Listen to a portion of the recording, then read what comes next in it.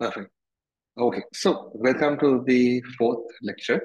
So this is where we finish up the main discussion part for the main branch, the first topic, which is basic concepts of ICT. And as you guys can see, we went through all the nodes of the tree last week and the week before, so that we have covered up all the main points. Now today, what we'll be discussing is about the hardware, like the basic components of a computer system, which is hardware, software, and human operations, as well as the activities of data processing and the storage methods and so on and so forth. So these two will be discussed in depth today. So we'll start by going through the slides. So first of all the videos are uploaded. So if you guys want to track back, you can go through it as well. And at the same time, I will be doing another webinar session where I will go through these slides back again, and I'll do a new recording so that that particular recording will have some other video elements in it as well. And at the same time, I'll be releasing another video series, which kind of like a short series, where it will pinpoint most of these required data elements or the elements which have been discussed through the IPT A-level course or syllabus, so that it will help you as well.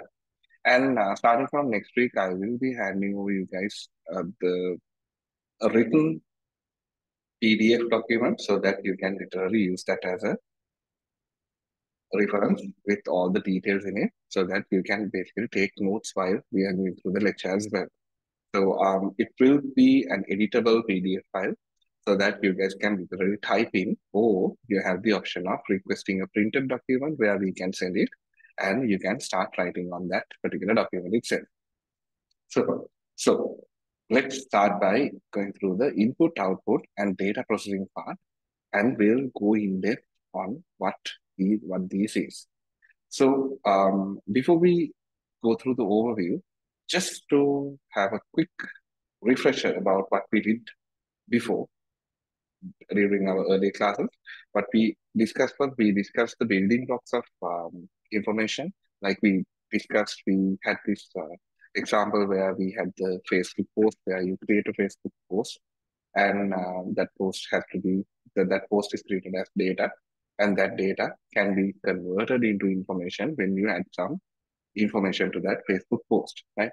And then mm, we discussed about how this data, how you can use the saved data. අපි save කරලා තියෙන data අපි කොහොමද ඒක use කරන්නේ? අපි මොනවටද use කරන්නේ? To what purpose we use it? And what are the decision making points and predictions and so on and so forth, what we can do. So we went through multiple points where we discussed about um, the weather balloon and the sea boys and lots of things. So all this information is there in the last week's video, which you guys can find in my YouTube channel. And there we discussed about different aspects of data and how we use that data to and analyze and continue to process that data. අපි ඒ data කොයි වගේ දෙයකටද අපි analyze කරන්නේ, අනිත් එක අපි කොහොමද මේ data ටික අරගෙන ඉදිරියට යන්නේ කියන අපි දැනගන්න අපි ඒක use කරනවා. හරි. So now today what we talk about is a little bit of technical side. So now we are getting out of this boring theoretical part. Now we are getting into technical point of things where we discuss how and what are these data points and what are the hardware elements, hardware, software, and human interactions which we use to go through this, use to capture this data. Okay, so the content. We have the overview and we'll discuss these points today. So these are the exact word and the definition which you guys have in your A-level syllabus. මේ තියෙන්නේ හරියටම ඔයගොල්ලන්ගේ syllabus එකේ තියෙන විදිහටම definitions ටිකයි terms ටිකයි අපි list කරලා තියෙනවා. මම මේක මේ විදිහටම කරනවා මොකද හේතු දෙකක් උඩ I'm doing this I'm following the same syllabus due to two reasons. One is then we will be covering up all the modules in line, as well as you guys will be able to refer everything according to the papers once we start the revision class. So then first point, abstract model of information creation. And then we'll be going through basic components of a computer system. ඕගොල්ලෝ හොඳටම දන්නවා මොනවද basic components කියලා අපි we'll go through it because there are some specific points which I'll teach you guys some interesting things when it comes to the un- uh, understanding of a computer system. And then activities of data processing, application of ICT in different domains, as well as impact of ICT in the society. So we'll be going through these points, but I think we might have to move about 2 points to the next lecture because this might take a little bit long, but we'll see how it goes. So starting off, the overview, obviously. So the field of information and communication technology, understanding concepts of input and output data processing is literally crucial. ICT වල input output and processing කියන එක තමයි එකම foundation එක. So when you take a typical application or any sort of an system based on the principles of ICT, obviously, the idea behind this application or the software or whatever the platform you use, the basic concept is to have an input, output, and while you get input the data, there will be some sort of processing going on, right? So you take the data, process it, you push it out. So whatever we do when you turn on a PC or when you wake up your phone, everything is related to these three specific points. We'll see how we go through it. So first we'll talk about the model of information creation. අපි ඉස්සෙල්ලා කතා කරමු information creation කියන්නේ මොකක්ද කියලා. Okay? So computers, no matter how they are programmed, a computer work through input, process, and output. Okay? අපි මොන හරි කරනවා, අපි මොන හරි input එකක් දෙනවා. ඒ input එක listen කරන් ඉන්නවා computer එකෙන්. ඒක process කරනවා. ඊට පස්සේ computer එකෙන් මොන හරි output එකක් දෙනවා. So we basically give an input. They say, I want, I'm moving my hand. Sorry, I'm moving my mouse with my hand. And when I'm doing this, automatically what happens is the computer detects that motion. And in return, I can see the cursor moving on the screen, right? So input by moving my hand, process, taking the signal and converting it from analog to digital, and the output is I can see the mouse being controlled or mouse being moved on the screen. Simple as that. So we'll see a couple of examples and we'll try to understand what this processing part is. Okay. So model of information creation.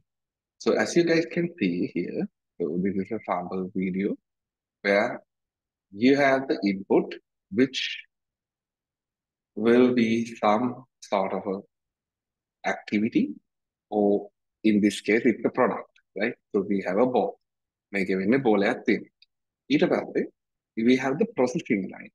So for the processing, what is the command? So in this case, this particular machine is running a command called make it bigger. Okay. So when this processing is done, that means the output will be different. So you input a ball, and since the processing command is there to they are saying to make it bigger, then the output will give you a bigger ball. Okay.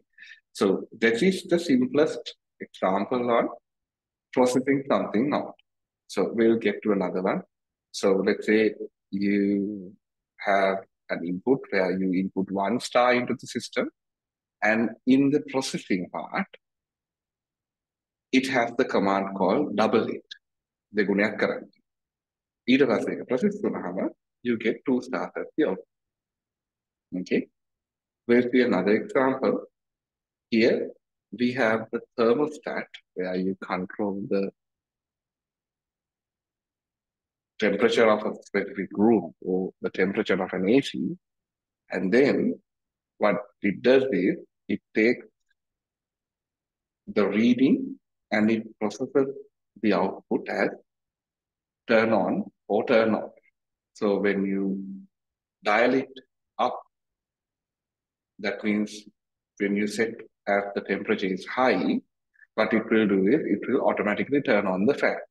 And when the temperature is low, that means it's cold enough and you don't feel the heat. So that means you don't need the fan to be on. So that means the fan will be turned off. Okay.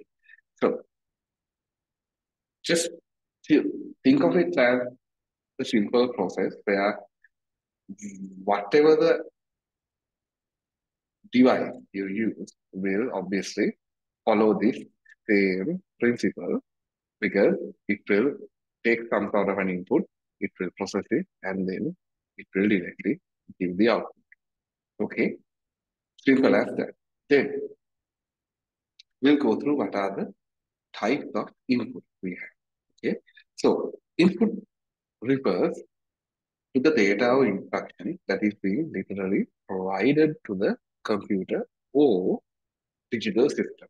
Okay, so this is the specific word of the definition because it says it will be either it can be data or it can be some sort of an instruction that are provided to a computer or a digital system.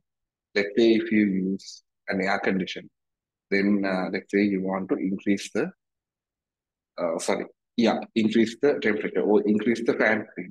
Then what you will do is you will literally click on the button or you press the button. So in this case, you can see we have a remote. So if I press on one of these buttons, then what will happen is this will emit an IR frequency, infrared frequency, and that will be captured by the IR reader inside the AC itself.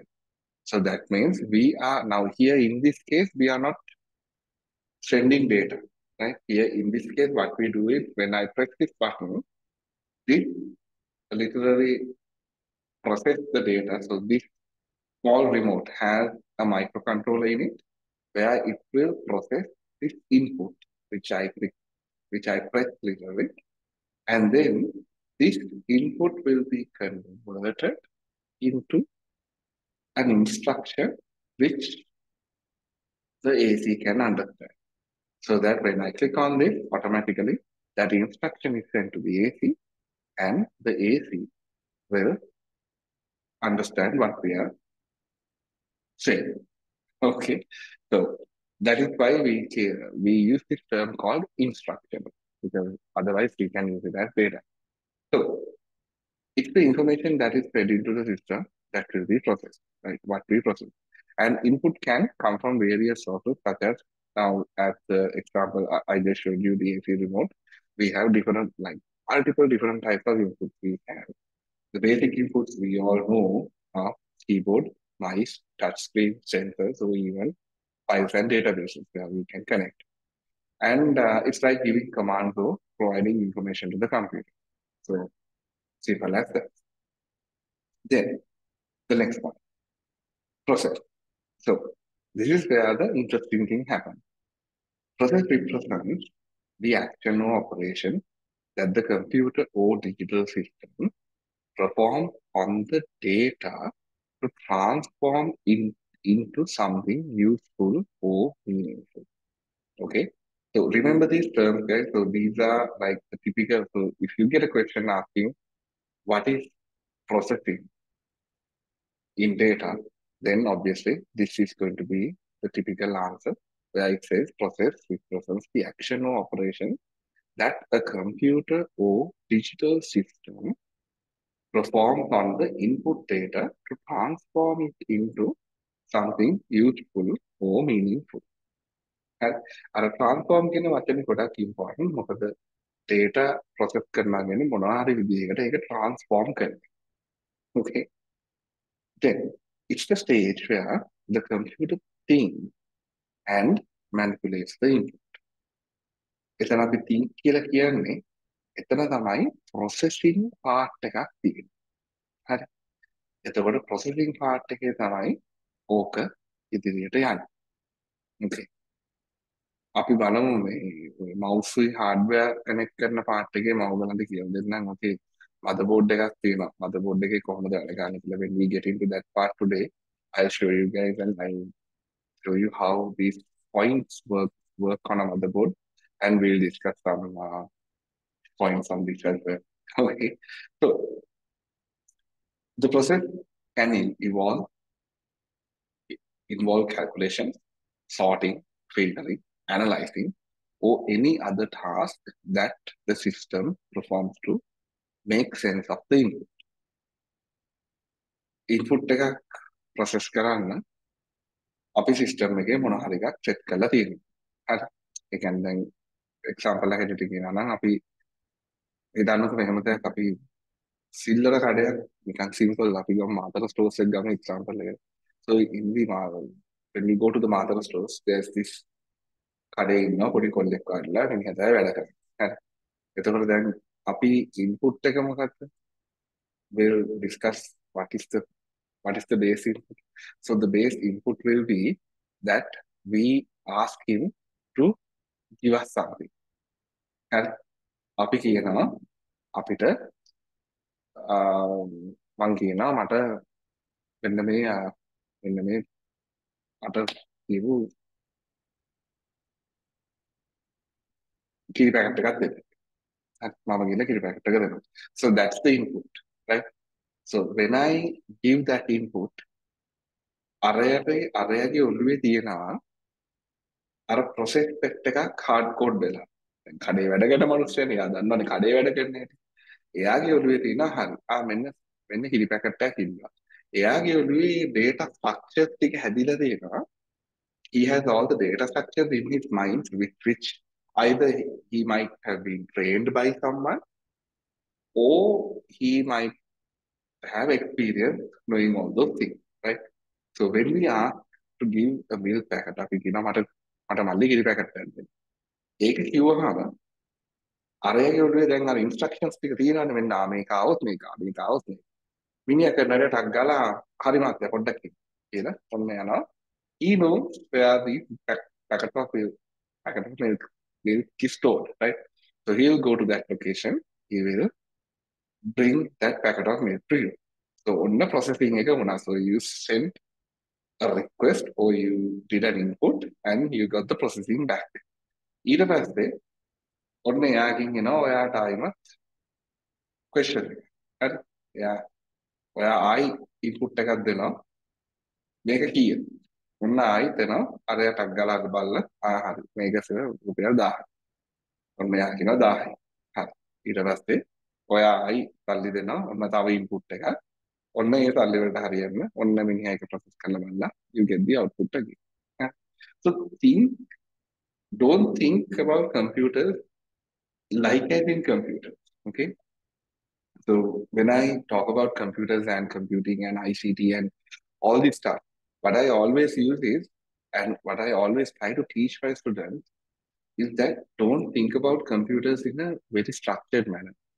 Computers කියන්නේ ඇත්තටම අපි ජීවත් වෙලා තියෙන අපි ජීවත් වෙන ලෝකේ අපි අපේ වැඩ ලේසි කරන්න හැදිච්ච දෙයක්. ඒක නිසා ඔය හැම වෙලාවෙම ඔය examples හිතන්න අනිත් දේවල් එක්ක. Okay. So I hope you guys understood what this process is, right? ඊට පස්සේ then we get into the output. So the output is literally the response generated by the computer or the digital system after it has processed the input. Simple as that. Digital system එකයි කඩේ කොල්ලයි දෙන්නම් බලන් ගියාම එකම විදිය වෙන්නේ. ඔයා වෙනසක් තියෙනවා කම්පියුටර් එකට කියන්නේ 0100 ඔහොම කියලා අපේ කඩේ වැඩ කරන කෙනාට කියන්නේ කටෙන් භාෂාවක්. So as we learned during our previous sessions, the data can be in different types of mediums, right? So we can have binary data, we can have digital data, as well as the sound which is coming out of my mouth. That is also data, right? Like as we learned last week, where we have the characters and ways we store the data and all.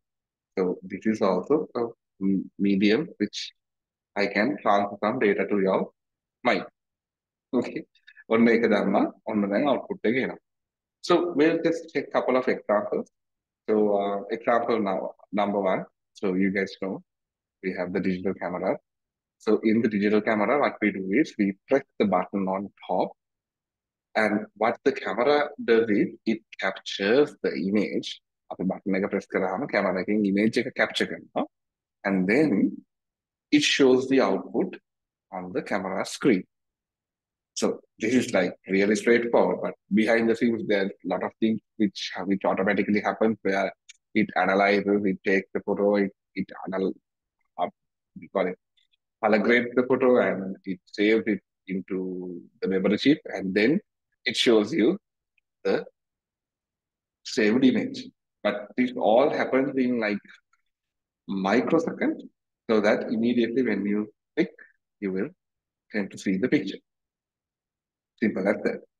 So then we'll go to another example. So this time we are discussing about a word processor, like as similar to, let's say, Microsoft Word or this Google Doc, which I'm using currently. It's also the same thing. So you press the button in the keyboard, and this particular button automatically sends the data to the motherboard or to whatever the, let's, for the, yeah, before we have the motherboard part in the motherboard but for the moment just think that that is going to be the input, and then that particular key input will be processed, and then the system will identify that which key was being pressed. System එකට පුළුවන් identify කරන්න මොන key එකද press වුනේ කියලා. ඊට පස්සේ then that particular letter will be added to the memory. ඒකේ වෙලාවම save කරා, save කරලා ඔන්න ආට පේන output එක. Output is visible on the screen. Okay, so I hope the flow is clear. That is the basic flow how it works, and that is how the input process output works when it comes to the IT, sorry, in a digital system. Okay, so let's get to the next point.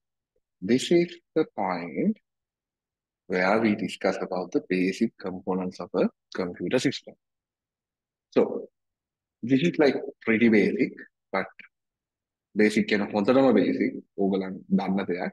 හැබැයි අපි අද ටිකක් in-depth කතා කරමු. So during the lecture we'll go a little bit in-depth into hardware, software, and we'll try to understand what this is, and I'll try to teach you guys different types of hardware elements as well, so that you guys can get the broader picture of why we need these type of systems so much.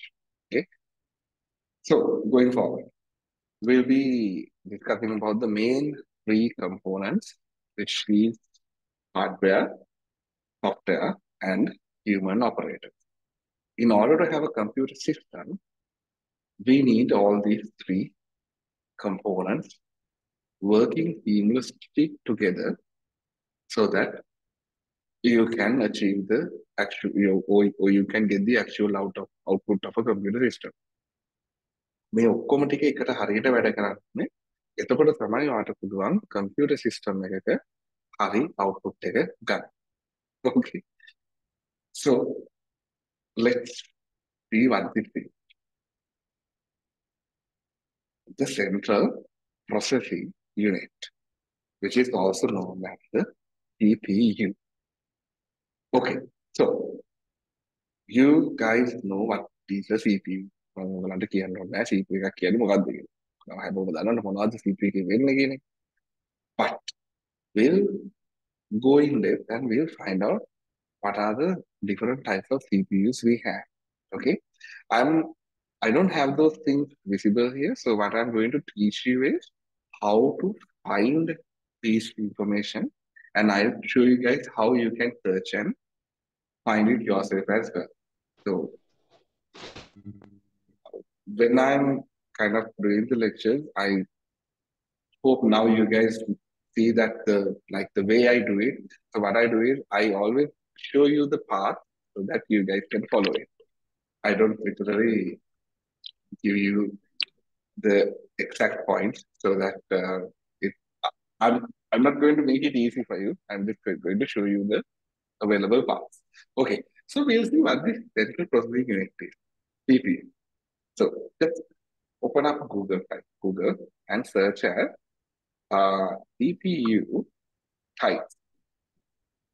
Okay, when you search as CPU types, it will literally give you some ex explaining explanation website as well as it will give you some different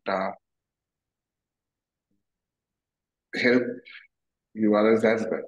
So normally when you're trying to look for something, I highly recommend go through documents or web pages which was created by Microsoft and also try to find documents and pages which was created by these guys, computerstudypoint.com. So these websites are like really good and they go in depth and explain almost all the details and information about what you're literally trying to search.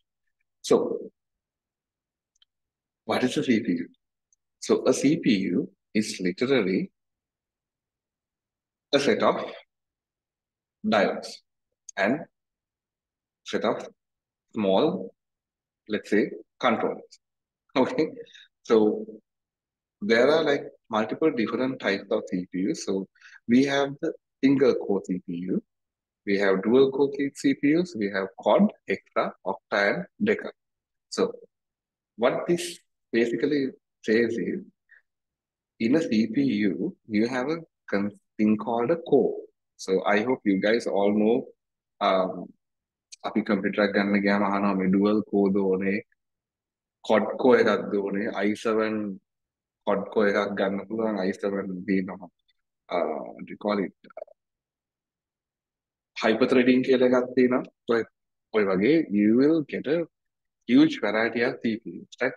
So what it will do is literally so all these numbers and all these gimmicks මේ තියෙන වචන ඔක්කොම ටික ඇත්තටම ඇතුලෙන් තියෙන්නේ මේකේ තියෙන power එක. CPU එකේ තියෙන power එක. හරි. So CPU එක තමයි අපේ තියෙන main processing unit එක. අපි ඒක දන්නවනේ වැඩ කරන හැටි. ඉතින් CPU එකේ තියෙනවා එක එක જાතියේ CPUs එක එක processing types වල CPU. So we have multiple different types of CPUs that we just already said. And these CPUs have different processing architectures as well. So we will be like touching base on some of these architectures when we get into number systems, where I will teach you guys how these different architectures differ from each other and how this performance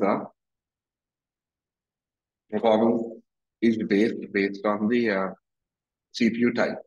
ඉතින් ඔයගලන්ට වැඩි විස්තර දැනගන්න පුළුවන් මම හොඳටම recommend කරනවා මේක කියවන්න කියලා because you guys can literally learn a lot from going through these videos and trying to understand what this is and then you guys can get a in-depth idea on what this and how it works. Also, see, learn the CPU types as well as we have the two different main types of CPUs which are specified into two different sections or categories called ARM processor and x86 processor. Okay, so I'll explain this in a brief manner as well so that you guys can get a slight idea what this is. So, api ahala ඇති, so I hope you all must have heard that Apple released the M1 and M2 CPUs, right? හැමෝම කියන එක තමයි මුදටම ෆාස්ට්ම CPU කියන එක performance වැඩි අරකයි මේකයි එන හුවක් කරනවා මොකද Apple is trying to compete with the x86 or the Intel or AMD market. Okay, so ARM is a processor type which is designed for mobile processor or mobile device. Okay, so how it works is this this whole architecture is created in a way so that it uses extremely low power, so and it will help you do a lot of processing, but it will consume a tiny bit of power. Okay, we'll just do a slight different comparison and we'll see. So here, if you look at this, I hope you all should have heard these names. Cortex. Cortex CPUs. So if you guys are like Samsung and Samsung or Android fans, then obviously you guys should have heard these names called the like based on the different CPU types, so that you have different um, powers which is defined by the CPU name Cortex A17. So if I get into this one, it says here. So you guys can see that this is actually, I don't know, this was actually written yesterday. So apparently they have released a latest Cortex version. Okay.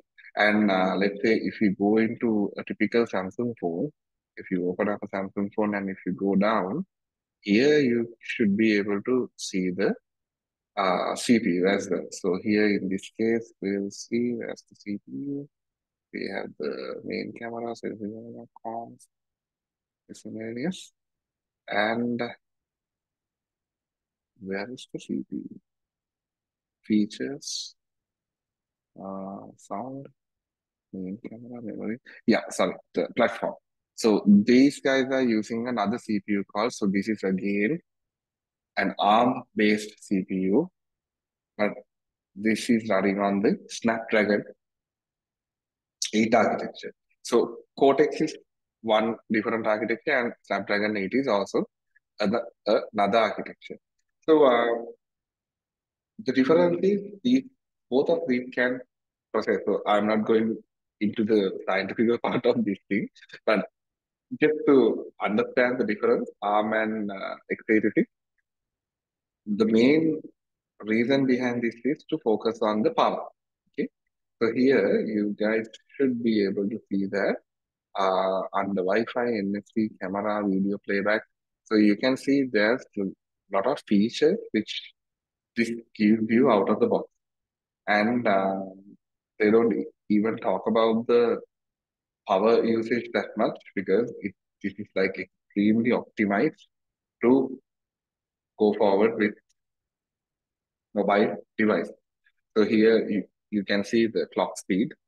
The processing power of this is 3.36 gigahertz, as well as it has the dual core AI processors and all these different set of hardware points. Okay, and here it says it will give you up to 25% of improved performance and 45% of bet- better power efficiency.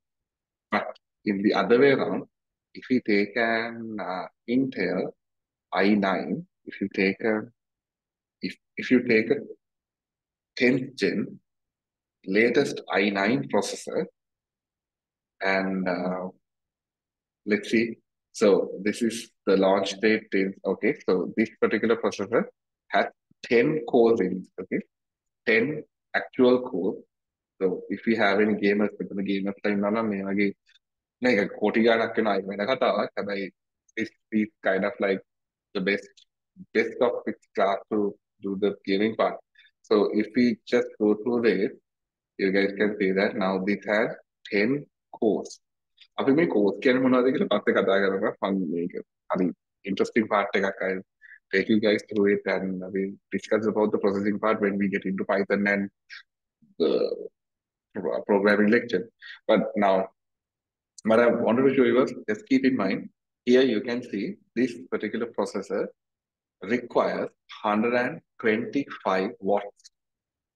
හරි watt 125ක් යනවා මේ process එකට වැඩ කරන්න නිකන් වැඩ කරන්න විතරයි.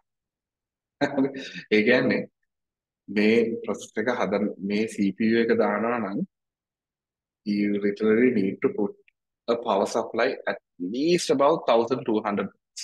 So it's like technically having an AC running 24/7 if you have that piece. If you have a PC with that type of a power supply and all, then it's similar to having an AC running during the entire time period of that whenever you use that PC for. Okay. මේක ගානක් කරගෙන 508ක් 508ක් කියන අද ගාන හැටියට ලොකු ගානකුත් නෙමෙයි USB 12KR 1,45,000ක්. ඒ කියන්නේ මේ CPU එක වෙයි ලංකාවේ සල්ලි වල මේ CPU එකේ ඒ කියන්නේ ලක්ෂ කොහොමද මේක ඩබල් වත් වෙනවානේ. So it will be about 3 lakhs. මේ CPU එක 3 lakhs විතර. And you need to buy a motherboard for this as well. So I think the CPU and the motherboard, RAM, hard disk, and a case and a power supply will obviously cost you more than 1 million. VGA card මොකුත් නැතුව නිකන් machine එක විතරක් හදන්න 1 million පයින්නවා අනිවාර්යයෙන්. Okay. But think of the power. And then again, this is also a similar CPU, but catering to a different part. So, what do we have in the CPU? In the CPU, now I hope you guys got the idea. And the main concept behind the CPU is this basically gives you the processing brain and the instruction handling part so that whatever the input you enter can be processed through this particular device. So if we take an M1 processor architecture, you guys can see something like this. So this processor, so this is the Mac M1 processor, which is again an ARM-based CPU. ARM architecture එක base කරලා හදපු processor. මේක තමයි දැන් තියෙන දැනට Mac වල තියෙන CPU එක M2 එකක් ආවා දැන් M1 එක මම මේ පාවිච්චි කරන M1 එක. මේකේ තියෙනවා මේ CPU එක ඇතුලේ මේ parts ඔක්කොම ටික තියෙනවා. So the CPU has a part called the CPU, and there's going to be the GPU, and in this M1 type of processor, there's a neural engine as well, where it processes AI and all the machine learning parts. And then there's going to be a cache, and you have the RAM inside it as well. Okay, so this is again a different architecture where it will help you to process all the inputs and outputs. Okay, I just teased මම පොඩි teaser එකක් කරේ CPU ගැන. So later on, obviously, we can go in depth and discuss about how these things work. So if you guys really, if you are really interested, I can literally take you through and explain you how this dice work as well. But um, I know that's something extremely complicated. But yes, that is in something really interesting. Okay, so that's the idea behind the CPU. So we have multiple different types of CPUs, and then these CPUs split into different groups as well. We have the ARM based, we have the x86 based, and we have different power variations and different components inside these CPUs as well. So hope you guys have a simple idea about what this is. Okay, then going to the next point, the RAM. So RAM is the computer's short-term memory, which is also known as the volatile memory. So it's like a temporary storage that holds data and instructions while the computer is running. Okay, so how it works is basically it acts as a temporal storage so that you can push in and out data while you have a power source active. මතක තියාගන්න වචනේ එකට කියන්නේ volatile memory කියලා.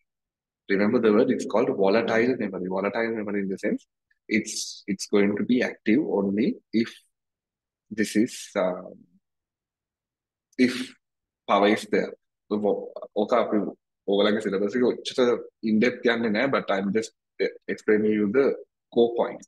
Okay, and then we have storage devices.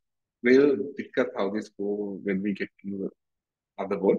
So we have the storage devices, where obviously you guys know that is the computer's long-term storage or the long-term memory. Up here, hard drive kina, SSD kina, so we have the old Steam type of disk, and then we have the latest SSDs, solid state drive, and all these different types of data and hardware is there. And how it works is it will literally store the data in binary form in its memory. ඔයා මොකක් කරේ වුණාම ඒක binary වලට convert කරලා binary form එක එයා save කරගන්නවා එයාගේ memory එකේ. So this is also known as a non-volatile storage medium. ඒ කියන්නේ මේකට කරන්ට් එක ඕනේ නැහැ. එක්කෝ කරන්ට් එකට ගහලා තියෙන්න ඕනේ නැහැ මේකේ ස්ටෝර් කරන්න.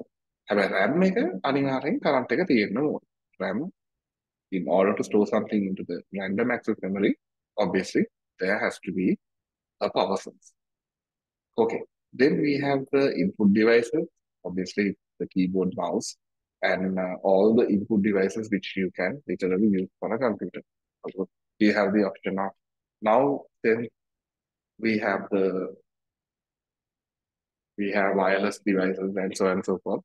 Any sort of a input device which will send some input into a computer or to a digital device, then that can fall under as an input device when you define it. So හැමදේම input device එකක් වෙනවා, stylus එකක් වෙන්න පුළුවන්. Video camera එකත් ඇත්තටම input device එකක්, because video camera is basically capturing the light so that it can save that information and give you a proper output, right? So it's the same thing. And then we have output devices.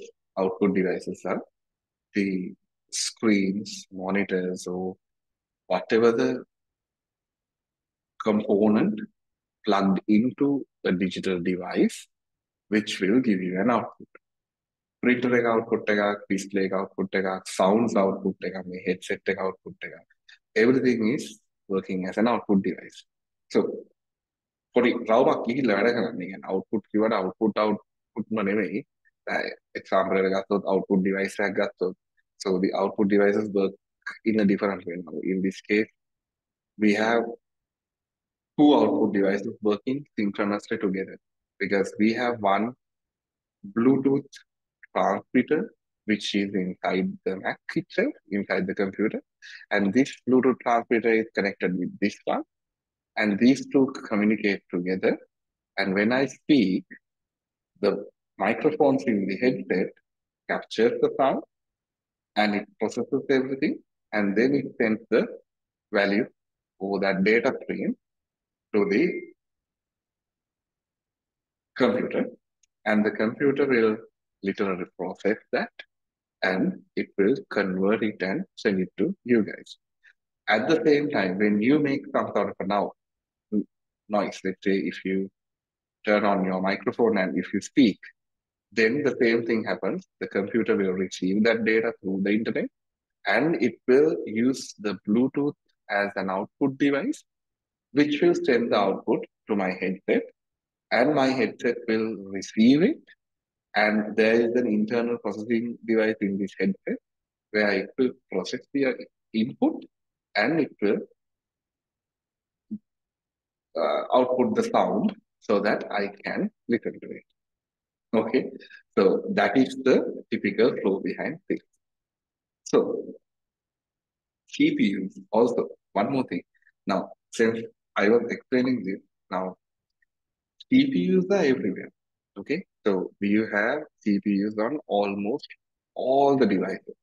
Example now, if we take this example, um,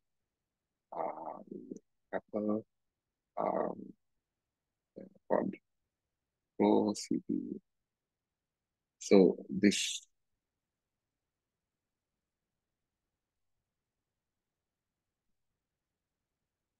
so if you check this particular headset out, there is an internal that's the let's see if we can find the Apple is the only person who basically boasts about these CPUs because they highly they highly focus on the power of processing because that literally gives you the edge when it comes to other competitors. Like for an example, if you take a JBL headset or some sort of a headset not related to Apple, they don't they they don't have any kind of like a specific microcontrollers in them. But what Apple does is Apple then they make their own hardware. They literally create small microcontrollers and they literally put them into the system. We'll try to find out. We'll try to find an image. Max. It's called Shear. Max.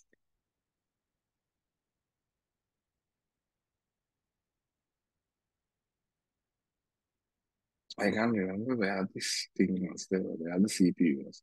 They had a okay.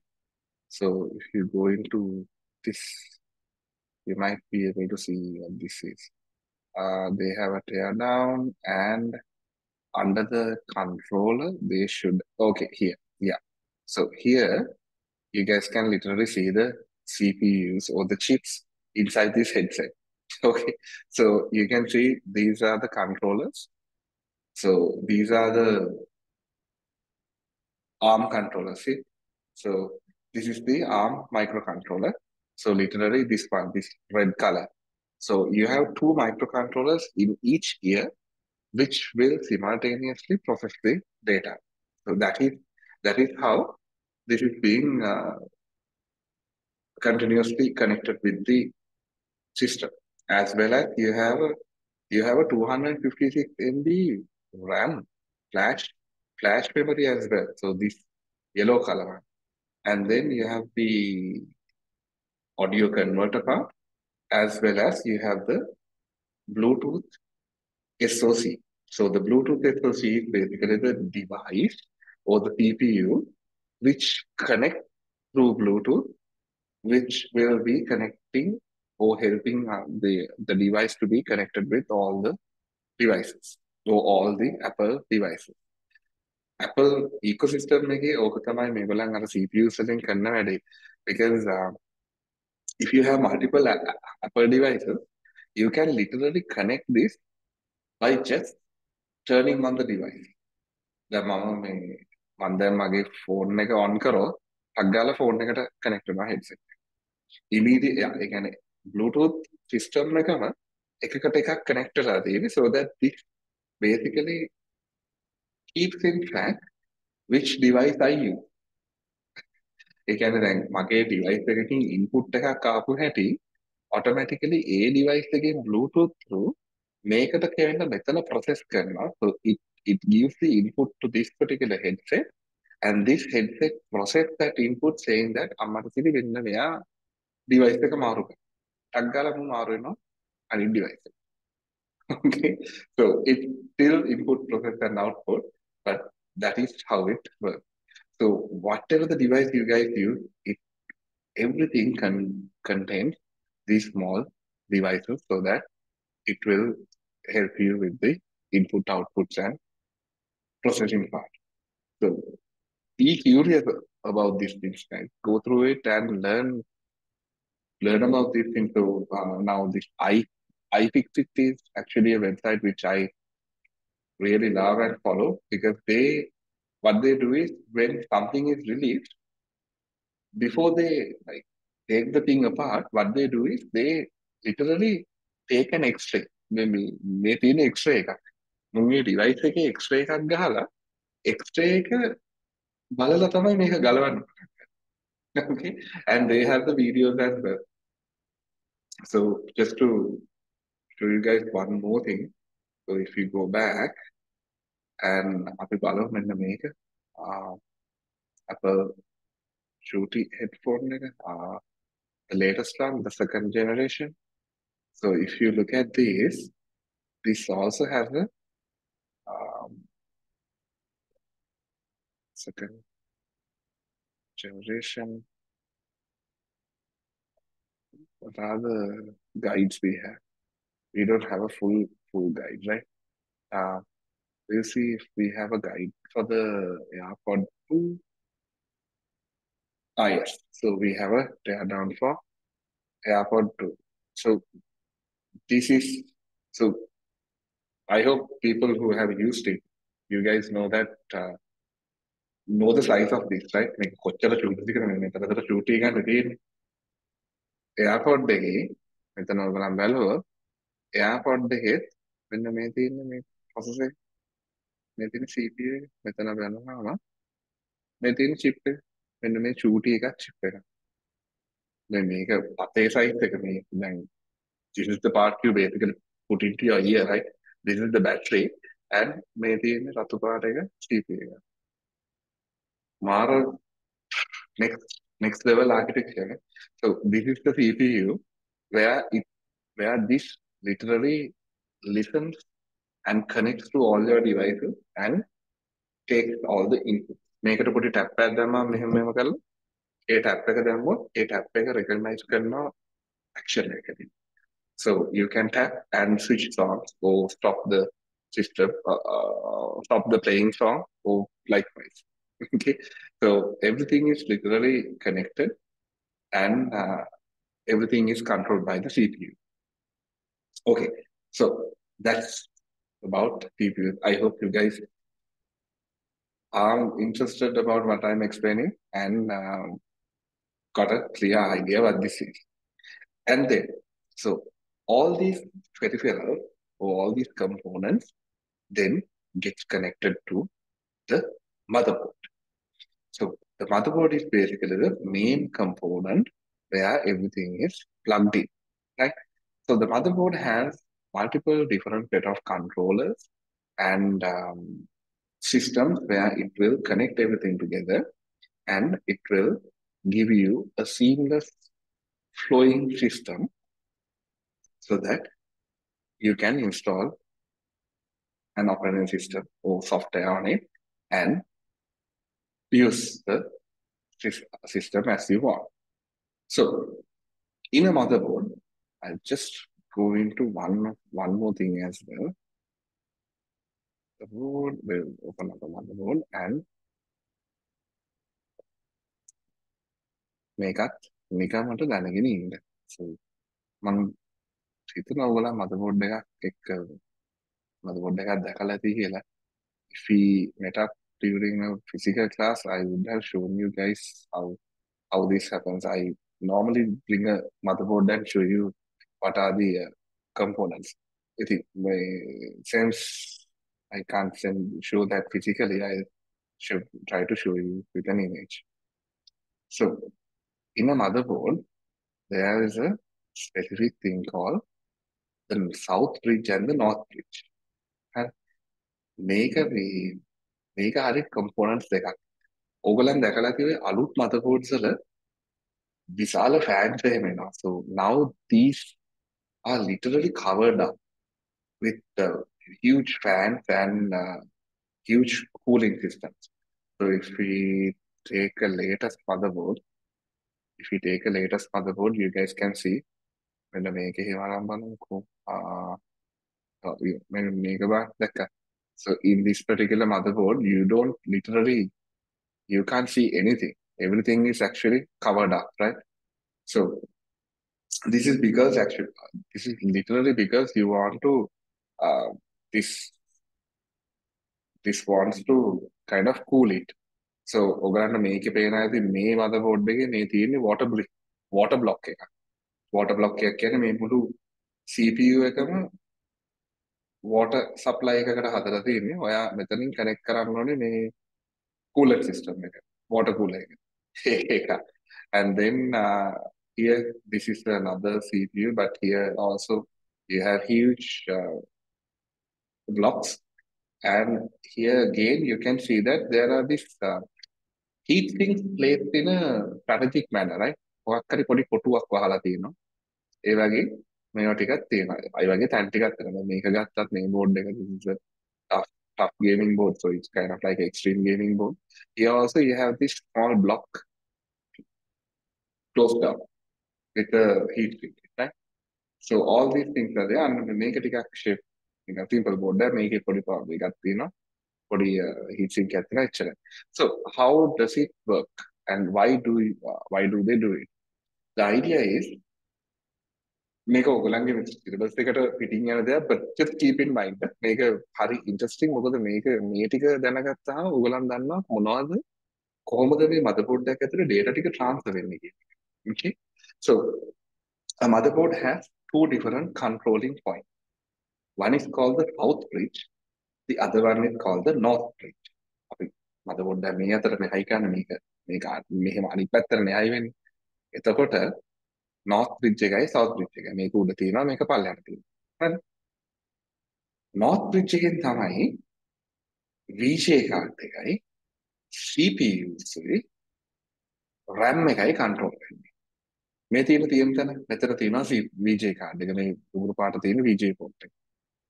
මෙතන තියෙනවා අපි හැමෝම දන්නා CPU port එක. CPU slot එක. Then we have the RAMs. Yeah, so we have the GPU slot, we have the CPU slot, and we have the RAM slot. So this north bridge is actually the responsible of controlling these three input devices. දැන් මේවත් input නේ. මොකද දැන් VGA card එකෙන් කරන්නේ VGA card එකෙන් input output දෙකම කරනවා. VGA card can receive data and it will output something. GPU again that falls under an input output device. So you basically give an input to the CPU and the CPU gives you an output. And again for the RAM, that is also kind of like a input output device. So you input something, it stores, and then when you request it, it gives you the output, right? Simple. Just keep these two different words in your mind. So we have the north bridge and we have the south bridge. North bridge again මේ තුන control කරන්නේ, and then the south bridge is the part where the controller or the chip where it handles the rest of the thing. So it handles the PCI slot, USB, and ISA. ISA කියන එක දැන් ඇත්ත නැහැ ඉස්සර තිබ්බ දෙයක්. ඊට පස්සේ IDER SATA, hard disk, and all the legacy ports. මේකෙන් තමයි ඔක්කොම ports ටික control කරන්නේ. ඕක සමහරලාට වෙනවා මේ හිතන්න අපේ machine එකේ සමහරලාට USB වැඩ කරන්නේ තියෙනවා. එතකොට ඔයා ගිහිල්ලා බලන්න ගොඩක් වෙලාට ඒගොල්ලන් කියනවා south bridge එක damage වෙලා ඇති. අපි ඒක check කරලා බලමු කියලා. දැන් මේවා වල එහෙම කරන වැඩේ south bridge එකට දානවා හොඳ ලොකු මේ වල south bridge එකට දාලා දෙනවා හොඳ ලොකු මේක. හොඳ ලොකු heat sink එකක් දාලා දෙනවා මොකද මේ sorry මේ තියෙන්නේ දැන් normally north bridge එකයි south bridge එකයි ලොකු heat sinks දාලා වහනවා මොකද ඔයගලන්ගේ තියෙනවානේ VGA card 5ක් 6ක් ගන්න පුළුවන් ලොකු බෝඩ් එකක් අහම it basically heat up. ඒක රත් වෙනවා ඇහෙන රත් වෙන්න. මොකද හේතුව ඒ දෙන්නගේ through තමයි ඔක්කොම data ටික pass වෙන්නේ. දැන් මේක ගත්තොත් මේ board එකේ you guys can see that this particular board can support up to 3 VGA cards, right? 1 2 3 3 cards SLI have support කරනවා and you have 1 2 3 SSDs M.2 SSDs මෙතන ගහන්න පුළුවන් storage තුනක්. ඒත් එක්කම හිතන්න මේකේ තව RAM slot 4ක් තියෙනවා, CPU slot එක තියෙනවා, PCI slot තියෙනවා තව 1 2 3ක් තියෙනවා. PCI slot 3ක් තියෙනවා. I think how many serial 88? I think we have 1 2 3 serial 88 drives also there. ඒ දන්න මේ ඔක්කොම ටික control කරන්න ඕනේ මෙන්න මේ දෙන්නගේ. ඒ වතයි වැඩ කරන්නේ. So keep that in mind. So we are not supposed to go in depth on the components, but also learn what these. Just keep that in mind. And if you guys want to learn more in depth, just do some research and find out how this works. So we'll get back to the session, the slide. The reason I went through this was that so we can understand the next coming part, which is the software. Okay. So now we discussed all the hardware components and we just came through all the points and how it works and all. Now we have the operating system, also known as the OS. So operating system is like, we all know, it's kind of like the boss of your computer. So it manages all the software and controls how your computer works, right? It provides a user-friendly interface, allows you to run programs and handle tasks like file management, memory allocation, and device control. Mainly examples, Windows, Mac OS, and Linux. So these three are the main examples. And when it comes to the world of operating systems, what we have is these three different variants. macOS Linux අතර පොඩි වෙනසයි තියෙන්නේ. macOS ඔකේ දෙනවා Unix කියලා දෙයක් ආවා. Unix වල variation එකක් තමයි Linux කියන්නේ. ඒකත් එක්කම හැදිච්ච එකක් තමයි macOS. Okay, so that is something you should not get confused of. But anyway, Windows, macOS, and Linux would be the standard three different operating systems we have. Then we have the application software. So now we know what your operating system is. Operating system starts like this, and then it's basically there to handle the system itself. And then on top of the operating system, we will be using different application softwares, right? So example, we are using the Zoom application software in order to make this call so that we can go through this and we can do the data communication like I said. So what are these type of application software? In simple terms, we have productivity software. So these are tools that help you get stuff done. Example, like here, Word, නැත්නම් Excel, නැත්නම් presentation, or even like making productivity software කියන්නේ a software which will basically let you get something done, get stuff done. Okay, and then we have the other type of creative software. So creative software is also something useful and basically people use it every day, where it will let you perform or create content, creative content as you wish. Like if you're into art, music, or video editing, creative software is your go-to program. Programs like graphic design software, music production, and video editing all falls under the same category. Okay. Then we have your favorite software category, which is entertainment software. Entertainment, in a sense, it will basically, it goes on a vast area of different softwares where you have, it starts from games, it will go into multimedia players, entertainment software such as, let's say, අපි example එක ඕනම software එකක්. Let's say you install Netflix on your mobile, then that again falls under the category as entertainment software, right? And then and then if you take a game, that again falls under the entertainment software category. So whatever the software type which will let you enjoy or which let you have fun, then that falls under the entertainment category. And then we have the communication software, which is basically the software which we are using right now, like Zoom, where it will help us communicate with each other and stay in touch. So WhatsApp, all the messages, and Zoom, and whatnot, all these applications fall under the same communication software category. So let's go to the next one. Now we get this other type of software. We talked about three different software systems, right? We talked about operating system, OS, application software. Applications are the second layer. OS එක තියෙනවා, OS එකට applications run වෙනවා. And then we have this thing called system software. So this is also known as firmware. Firmware කියන්නේ පොඩි technical point එකක් ඒක අනිත් අයට පේන්නේ නැති. So I'll tell you a good story now. Now actually with all these latest operating systems with Windows 10 and Windows 11, Windows 8, Windows 7 වල ඉතන වගේ මේ drivers කියන කතන්දරේ නැති වුණා. හරි.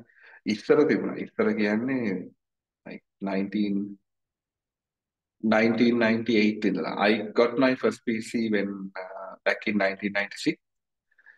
And from 1996 to let's say around 2005 විතර වෙනකම්, during that period until Windows 7 was released, Windows XP similar Windows Vista කියලා එකක් ආවා, Windows 7 ආවා.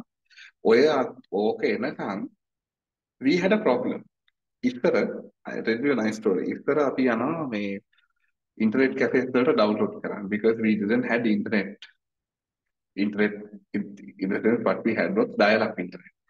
dial-up එකේ ෆයිල් එකක් download කරනවා කියන එක කරන්න බෑ. ඉස්සර මම කියන්නේ 2000 99 2000 අපිට මුකුත්ම කරන්න බෑ. So what we do is we have this internet cafe where they had an internet connection called ISDN. That connection was extremely fast compared to what we had at home. What we had at home was අපේ ගෙදර connection වල download එක තිබුණේ kilobyte 3ක් විතර. So if it is a good day, you will have about 6 kilobytes. So 100 MB download, 100 megabytes download කරනවා කියන එක තීනයක්. 100 නෙමෙයි 50 megabytes download කරනවා කියන එකත් තීනයක්. 10 megabytes can manage 15 shape 20 කියන්නේ out. So that was like that. So what we had to do was we copy the link. ඒක ගෙනියන්න විදියකුත් නැහැ. ඔය link එක email කරගන්න. ඒ දවස්වල Gmail වල ඒ දවස්වල Gmail තිබුණේ නැහැ. Yahoo එකට කරනවා. email එකක් දාලා we go to an internet cafe and we downloaded there. The internet cafe වල තිබුණේ Windows 98. Okay? So Windows 98 had a bad driver or had a bad firmware system. Not literally bad, we can't say bad because that was the latest operating system we had it back then until Windows XP came out in early 2000. අරවල තිබුණේ Windows 98. මම ගාව තිබුණා USB pen එකක්. මම ගාව තිබුණා 64 MB 128 megabyte USB pen එකක්. So what we do is I email the link and then I go there, open up the email and I download it. ඔක ලස්සන වැඩේ තියෙන්නේ I can't plug in my pen drive because Windows 98 did not have the required firmware, the drivers to identify this pen drive. Okay, so what I had to do was I had to take a floppy drive.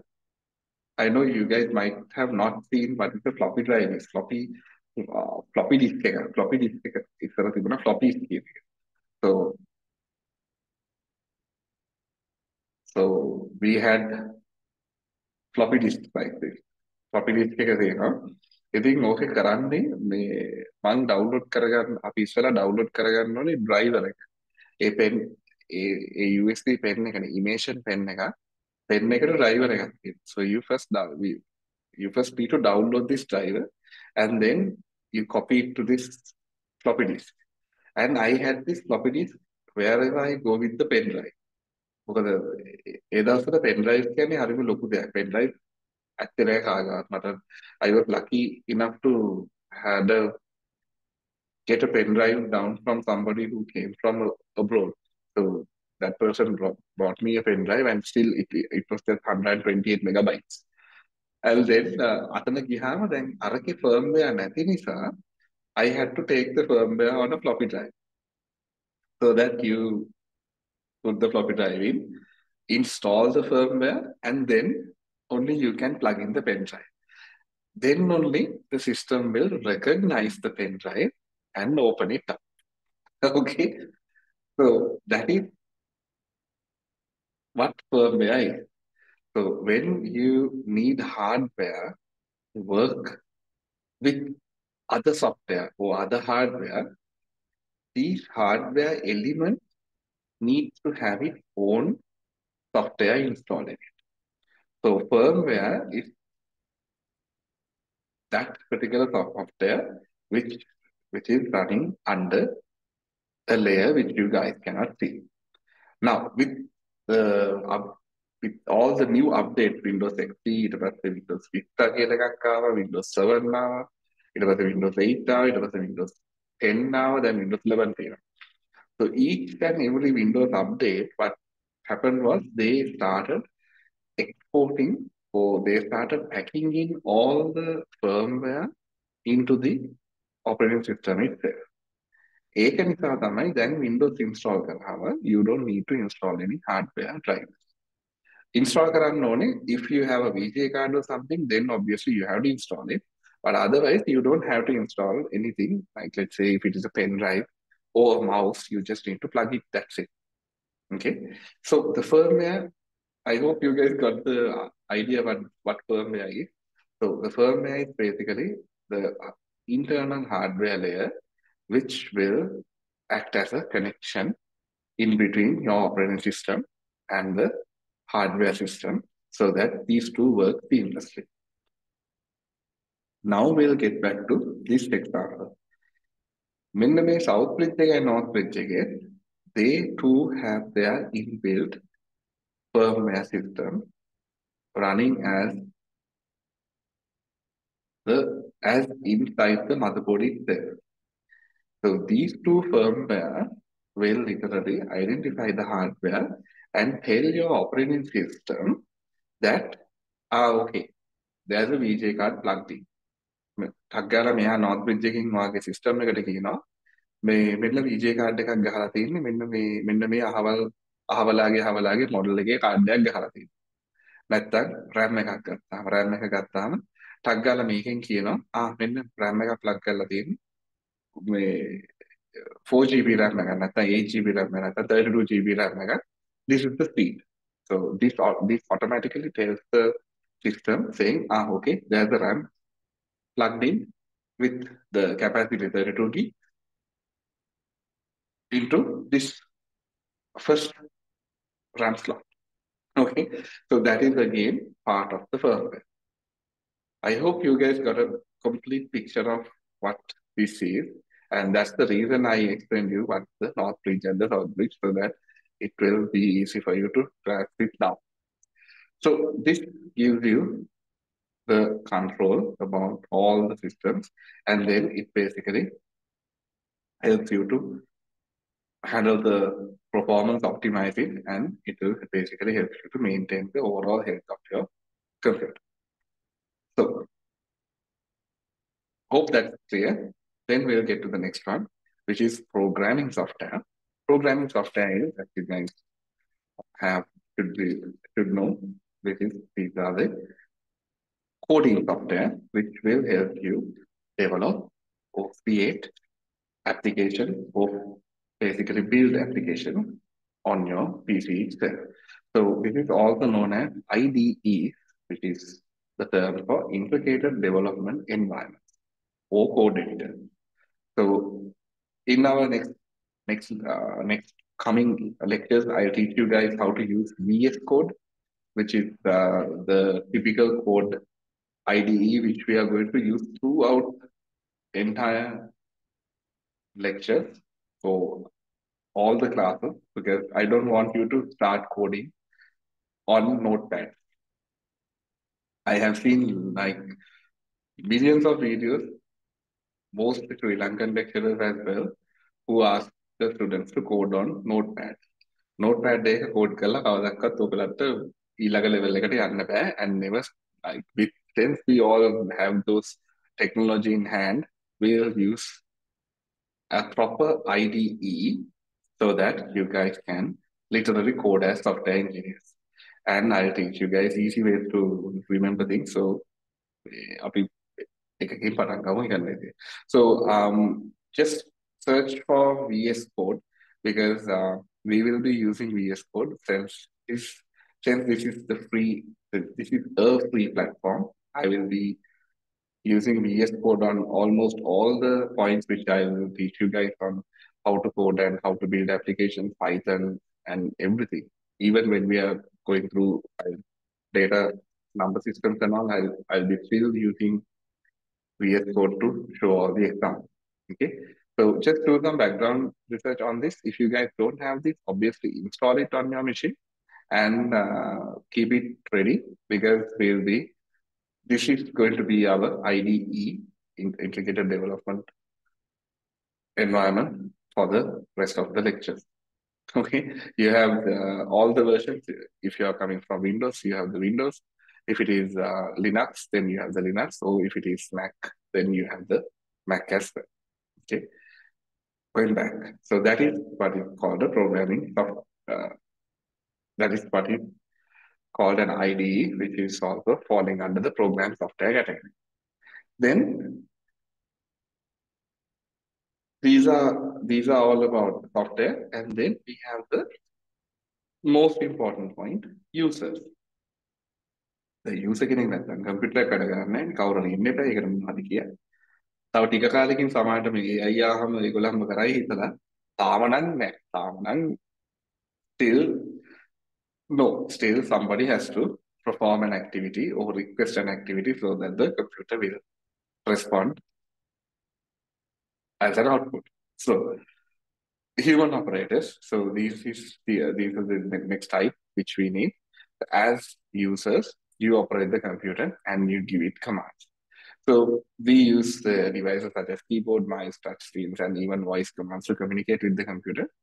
And then we are the people who tell the computer what to do. Okay, simple as that. Keep that in mind, and that's the most important component when it comes to a computer system. So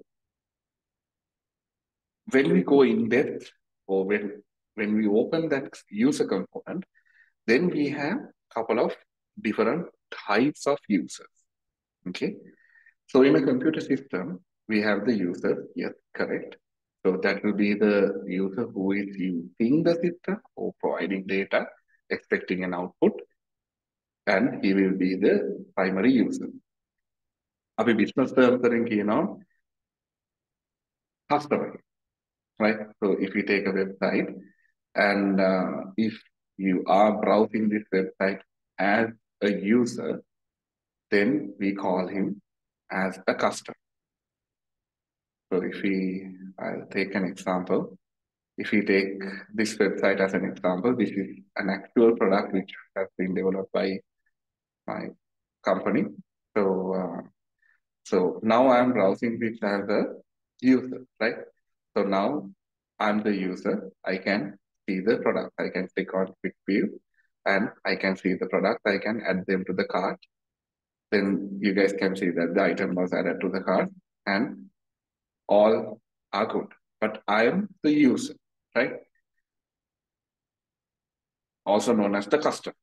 Habai, now I'm going to log in. So if I log into the system,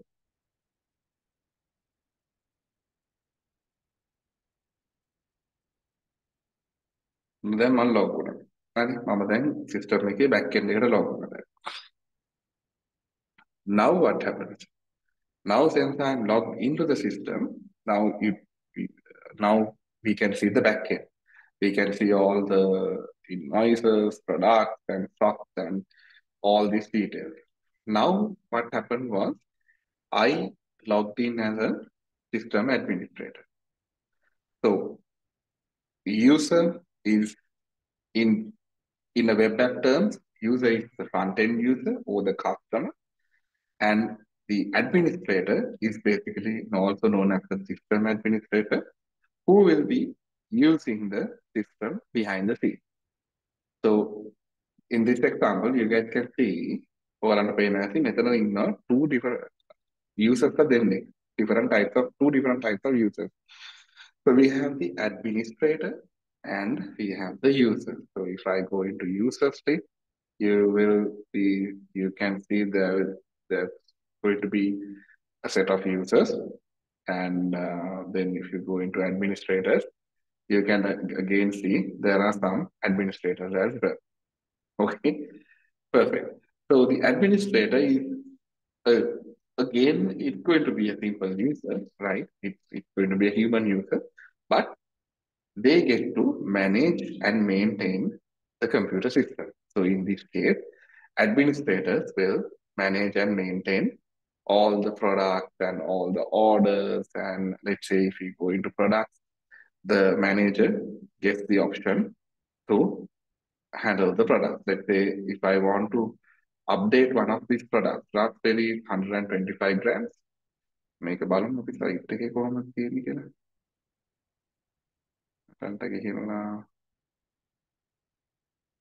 Let's see how this product is there on the website. So if I search for raspberry 125 grams, yeah, so this is the product. Make a product and my product back in the make. Now I am looking at the product as a user, who also known as the customer in this case. මොකද මේක e-commerce platform එකනේ. එතකොට මම ඉන්නේ customer කෙනෙක් හැටියට. And from the back end, now I'm the super admin. Front end එකේ ඉන්නේ customer හැටියට. ඔන්න දැන් back end එකේ super admin. දැන් super admin හැටියට මට මේක පෙන්නනවා.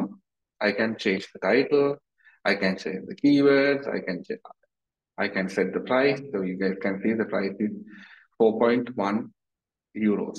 මෙතන තියෙනවා මේ තියෙන ගාන. දැක්කනේ ගාන පේනවා. මේ ඔක්කොම ටික ඉන්නේ එතන. So I hope you guys got a clear idea. So that's the role of a system administrator. Whatever the system, whatever the platform or any application, you still need to have an administrator where he will be the person, administrator or administrators, where they will be the people who will control the entire process of the system. Okay? Going on forward. Then we get to the programmers. So we discussed about the users, the customers in this case, and the system administrators only in the programmers. So these programmers are basically the people who code, right? So if you are into coding, you can obviously become a programmer. Programmers write instructions in programming languages that tell the computer what to do. අපි code එක ලියලා code එක compile කරනවා. Code එක compile කරලා අපි in this case it says this is a web application. We push this to the internet into the server which we are using, and that will literally show or let the users interact with the system. So that particular part is being handled by the programmers. Programmers are in the morning with programming software. So they are the people who will build the application. Then we need to have the help desk support. It is also one of the most important things when it comes to a software system or a computer system, because whatever you build should be backed up with a proper support system. ඕනම system එකක්. ඒ දන්න දැන් අපි banking system එකක් ගත්තකින් ඔන්න දැන් ඔයා bank එකට ගිහිල්ලා ඔයා try කරනවා transaction එකක් කරන්න. Due to some reason the transaction won't go through. ඔයා ගන්නවා call එකක් කරන් කියනවා මේක වැඩ කරේ නැහැ. මගේ payment එක ගියේ නැහැ. නැත්නම් you try to reserve something or you try to purchase something. And if that does not work, then obviously you need to have a help desk support, right? So example, I'll show you another website which is also, so this is actually a system which we are maintaining. This is one of the largest insurance companies in US. which is being maintained by our company. So here, you guys can see that we have this small support button. Make a click කරපු හැටි, we will show you this pop-up. මේක අපි අහනවා මෙන්න මෙහෙම. මේකේ කියනවා reach out reach out to us with any questions or suggestions or bugs. Questions, suggestions or bugs. So it says we are available on weekdays and usually reply within one working day. කවුරු හරි customer කෙනෙක් මොකක් හරි ඉෂුව එකක් දැක්කොත් එයා මෙතන ඇවිල්ලා එන්ටර් කරනවා මෙන්න මේක දැක්කා මේක වැඩ කරන්නේ නැහැ. I need help. Then immediately one of our support team members will go through that, and we have our international lines as well. We give a call to this customer and we rectify the problem then and there. Okay, so that's the role of a support team. So, or also known as the help desk support. For the system, remember, we need all these four different types of users.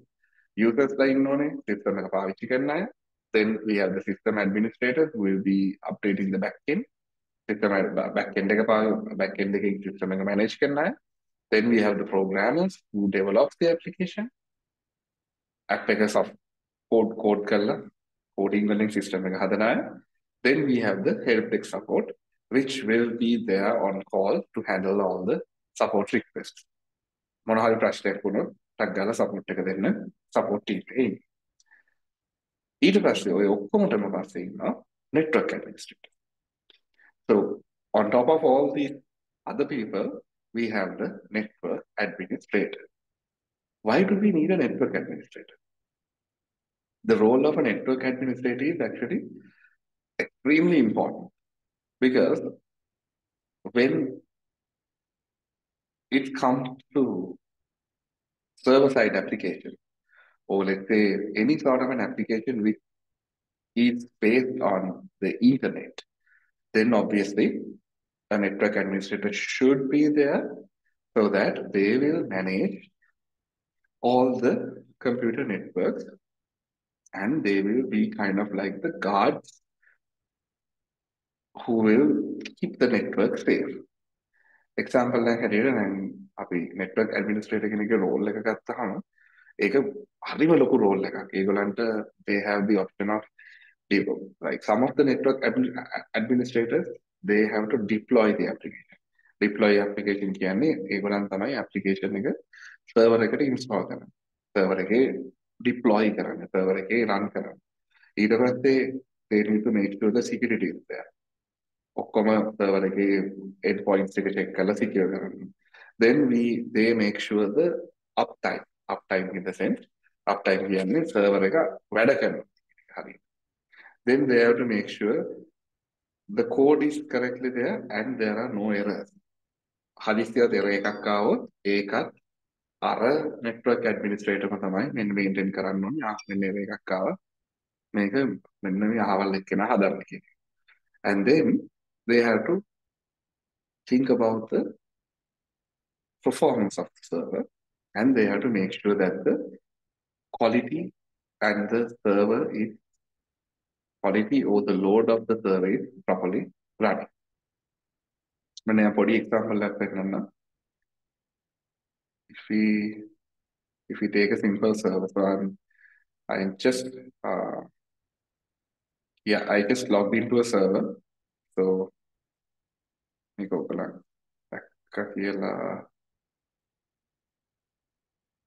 මම මේක server එකට log වුණා. මේ server එකේ තියෙනවා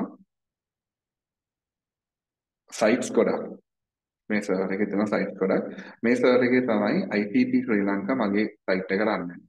So if I open this up, this is my website. So this is where, on this server I have this application running as well.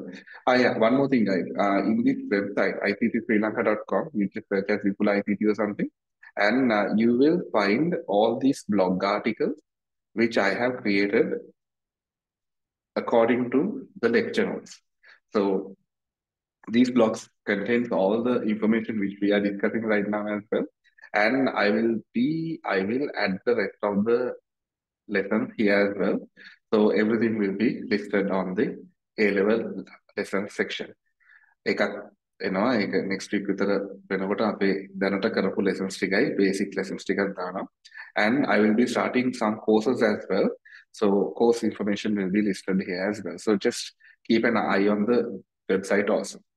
So going back, now in this particular website this is running on this particular server. So now as a network admin, you first need to make sure that the server is running on good condition. මේ මම ඔයගලන්ට පෙන්නන්නේ server එකේ htop කියලා command එකක්. මේ command එකෙන් පේන්නේ සර්වර් එකේ දැනට CPU usage එක. So you guys know how to take a look at your task manager on your Windows machine, right? Control Alt Delete ගහලා task manager එක ගන්න නැත්නම් task manager right click කරලා task manager එක ගන්න පුළුවන්. It will task manager එක ඔයගලන්ට පෙන්නනවා run වෙන tasks ටික. It will show you all the tasks which are currently running. So this is the task manager on Linux machine, where this will show you the usage of your PC. So here you guys can see that the CPU usage is actually really low. It's like almost 0 to 1%. But there is an alarming point where you guys can see that the RAM is almost 50%. දැක්කද memory එක මේ තියෙන්නේ මේ මේම කියන්නේ memory usage එක. Memory usage එක we have only 1 gigabyte of RAM and apparently 476 megabytes has been already used. That means almost 50% ගිහිල්ලා. දැන් network admin කෙනෙක් වුණාම දැන් අපිට alert වෙනවා මේක හදිස්සියව 70% විතර reach වෙච්ච හැටි, sorry 80% reach වෙච්ච හැටි, the system will automatically send us alert. අපි හැමෝටම කියන්නේ මටත් එනවා personal alert එකක්. අපි හැමෝටම alert වෙනවා that the server is peaking up and that we have to either increase the memory or we have to find out what is using all this memory and to reduce the memory usage, something like that. So again, that's the part of a server admin, network admin. Maruma interesting job because now in this case, so I am a fully qualified network personnel, which I have like, cloud qualifications and almost everything. So I personally keep an eye on my all of my servers as well.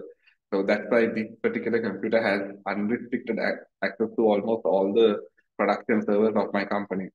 So if something goes wrong, I will also get a message saying there is a certain thing going on with this system, and it will ask me to fix it. Or if since I'm receiving the message, I can basically communicate with the responsible person and see whether they have fixed it. Okay, so that's the role of a network admin. So I'm just going to stop this now and I'll put an exit and I'll close the connection. So I hope you guys saw what network administrators really need to do, and we'll go in depth of this particular whole thing when we get into the networking module, where we will discuss in depth of networking components. Okay, so that's it for the basic components of a computer system. I know this took some time, but I hope you guys got a clear idea about what we are looking at and what we are going forward to, because all the components which we discuss will be the base and the foundation for us, where rest of the lessons will be based on. So then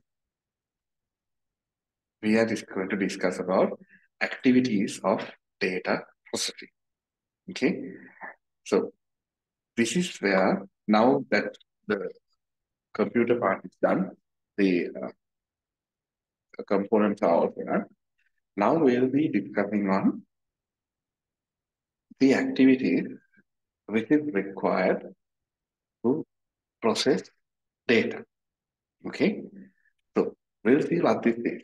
Now, these are the points which we are going to talk about. So we have the data gathering, data validation, modes of data input, data processing, output methods, and storage method. So once we go through this, I hope you guys should get a clear idea of what we are looking at and what are the different types of data processing we have. Okay, so let's get to the first point. Component, data gathering. The data gathering, when it comes to data, this particular component, we discussed during our second lecture, we discussed a couple of methods of data gathering. I told you guys an example where um, we talked about a specific project. We did that at Lux Software where I explained you guys that we built a form and we had these different problems where people were confused on what to add, how to add data, and so on and so forth. Right. So that was when we discussed how manual methods work. So now we are just going to talk about the technical term or the base term of things so that you guys can get a clear idea what this is. So the manual method is basically you without using any fancy tools like data readers or anything as such, the manual method is basically just using physical methods of gathering data. So you literally gather data using surveys, questionnaires, interviews, or to gather data from people directly. So this is basically simple, in simple terms, like filling out a form. කවුරුහරි පාරකට ටක් ගාලා ළඟට ඇවිල්ලා මේ නංගි මල්ලි මේ පොඩි දෙයක් තියෙනවා මම අහන්නද ප්‍රශ්නයක් මට මේකට පොඩ්ඩක් උත්තරයක් දෙන්නව කියලා අහනවා අන්න that is the manual method කවුරුහරි ඇවිල්ලා ඔයාලට මයික් එකක් දික් කරලා කැමරා එකක් දික් කරලා වගේ ප්‍රශ්නයක් අහනවා again that is still yeah obviously the data is gathered or the data is saved inside the video camera or the audio device but then again the gathering method is literally manual right ඇවිල්ලා අහලා ලියලා දානවා so then we have the semi-automated and automated methods. So automated methods is basically using a computer system to work for you, and semi-automated is basically having the human effort, having the human portion of that, as well as having an automated system. So we'll see what this is. Now, last week during our lecture, we discussed and we went through all these different components where we discussed about the weather balloon and where we discussed about the sea buoys where all these buoys were placed at strategic locations around the world and when the sea current changes the buoy basically transmits a signal to the satellite and the satellite automatically distributes that signal right so the automatic method is similar to that. So there is no human intervention in it.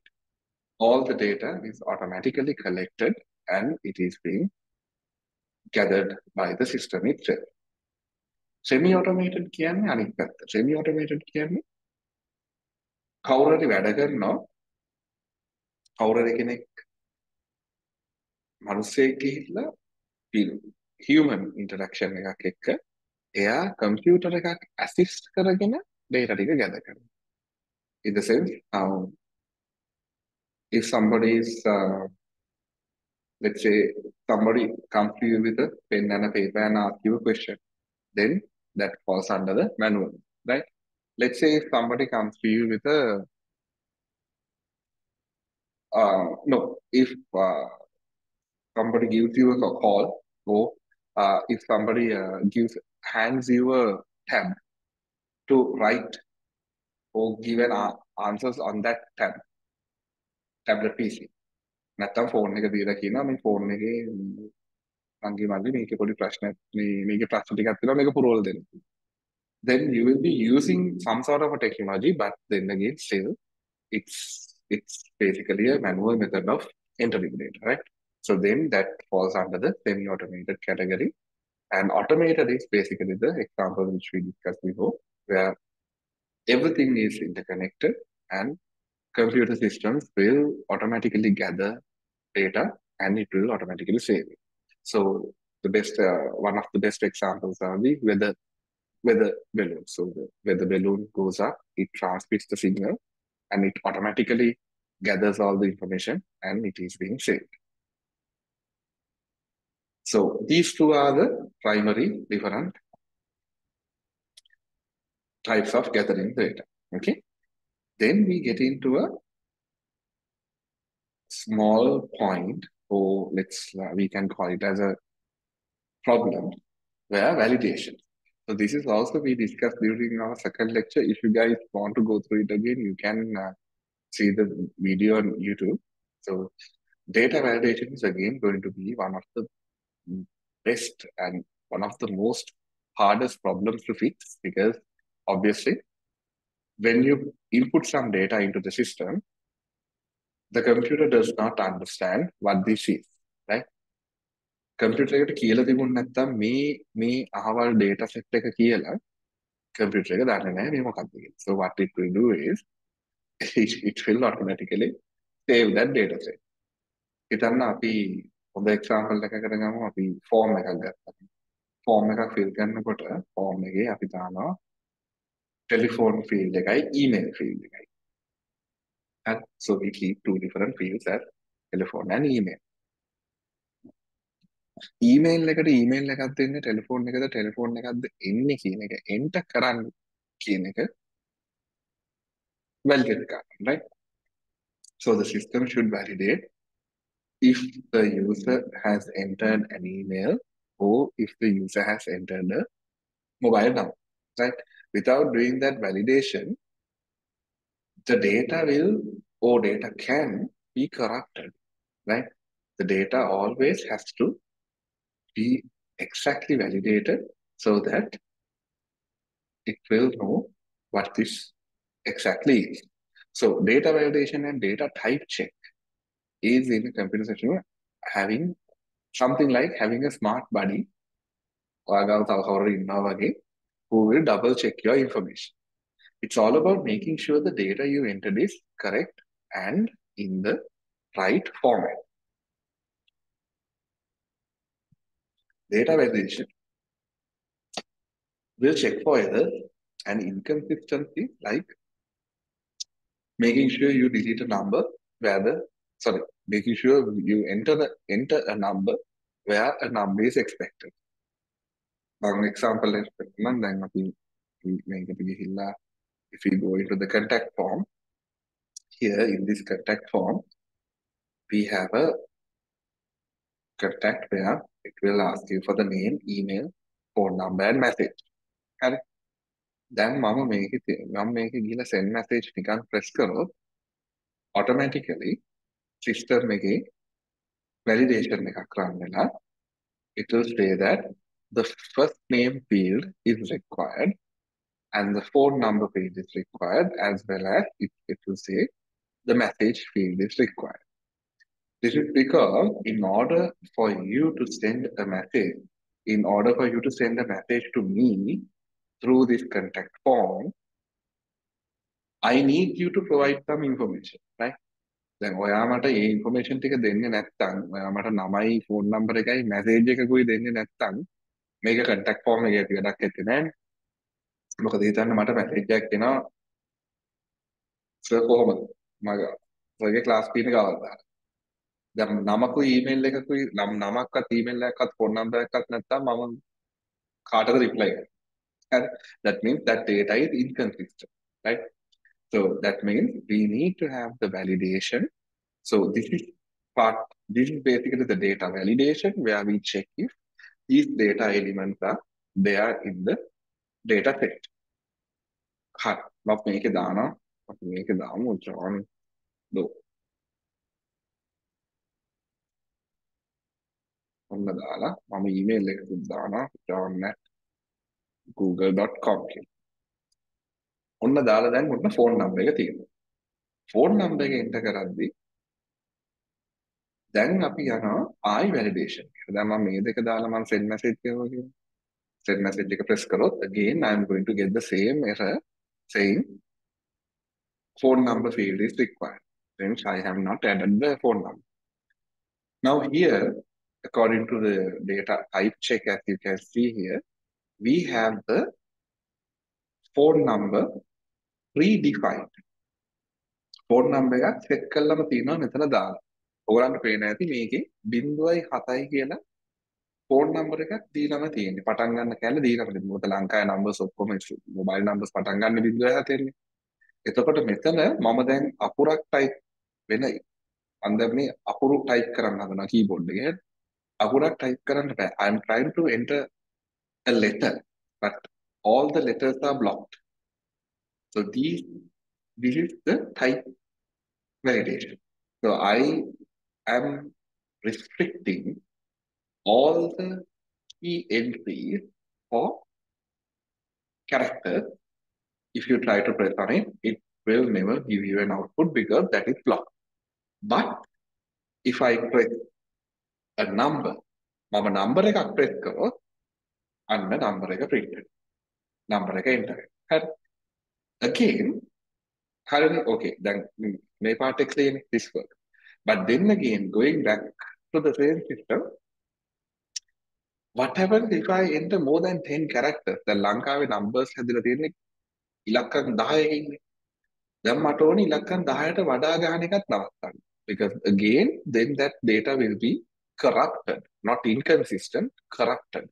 Because I will have a phone number with 12 characters or 12 numbers.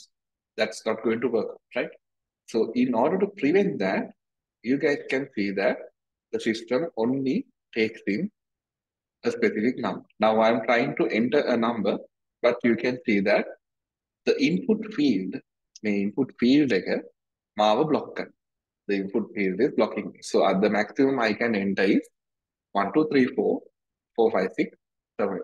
Sorry, 1, 2, 3, 4, 5, 6, 7, 8, 9, 10 numbers. Only 10 numbers are allowed.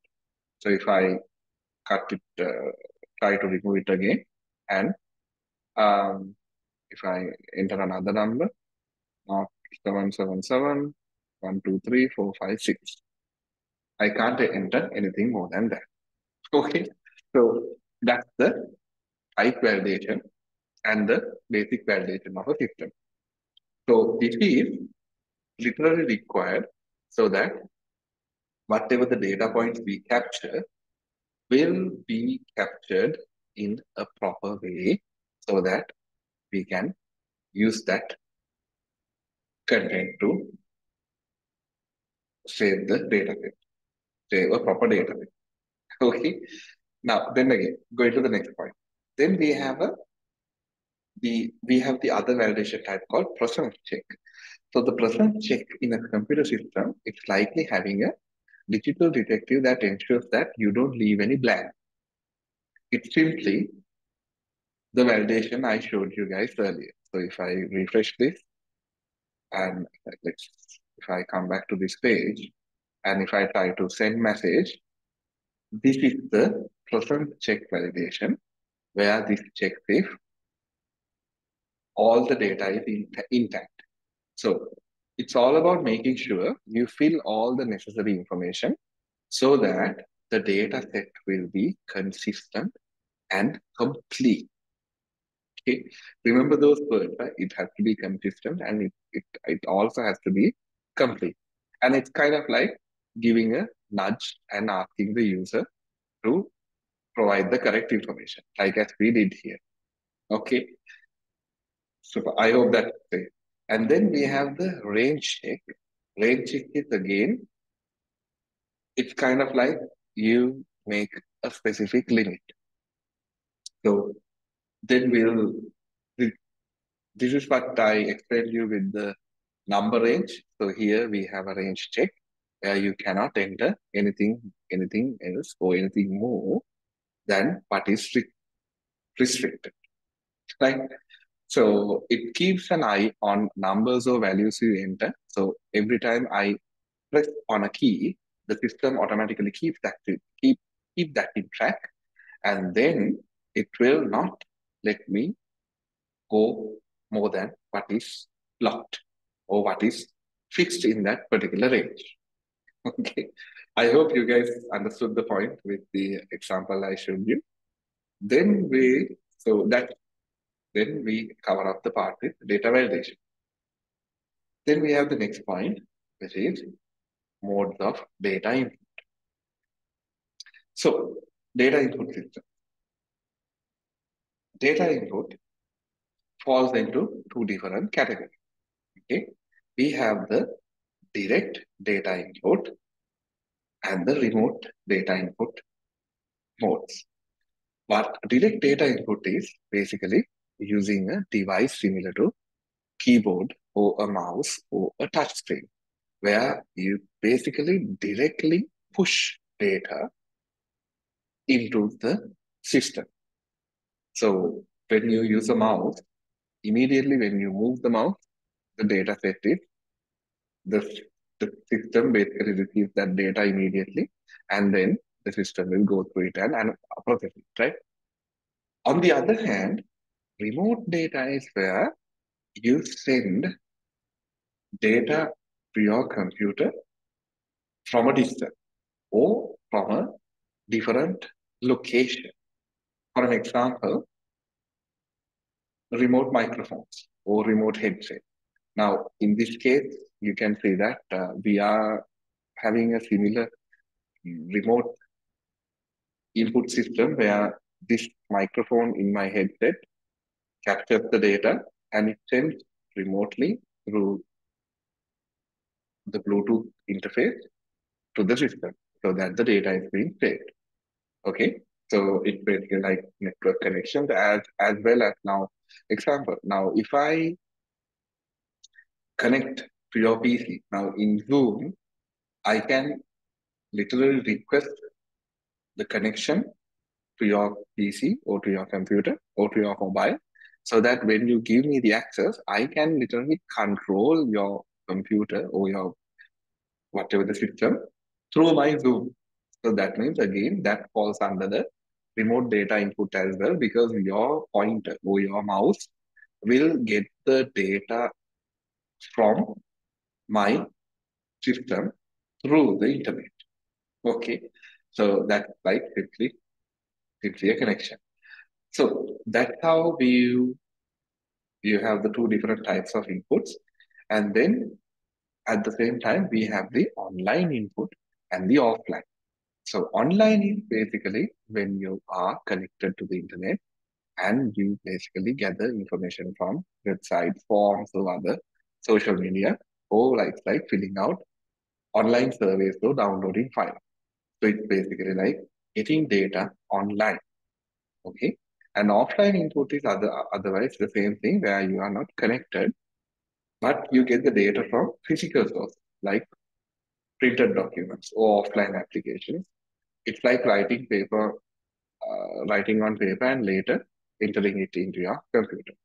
So it's kind of like active entering and off, sorry, online entering is basically getting the data directly, and offline input is basically not directly entering it, but saving it in a different location or in a different medium, and then later on importing it into the system. Then we finish up the modes of data input.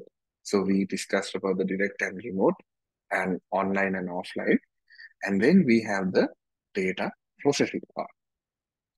So now we discussed about all the points, right? We discussed the data gathering part, and then we talked about data validation, where we gather the data, then we validate the data, and then we input the data. So the validated data is basically inputted into the system.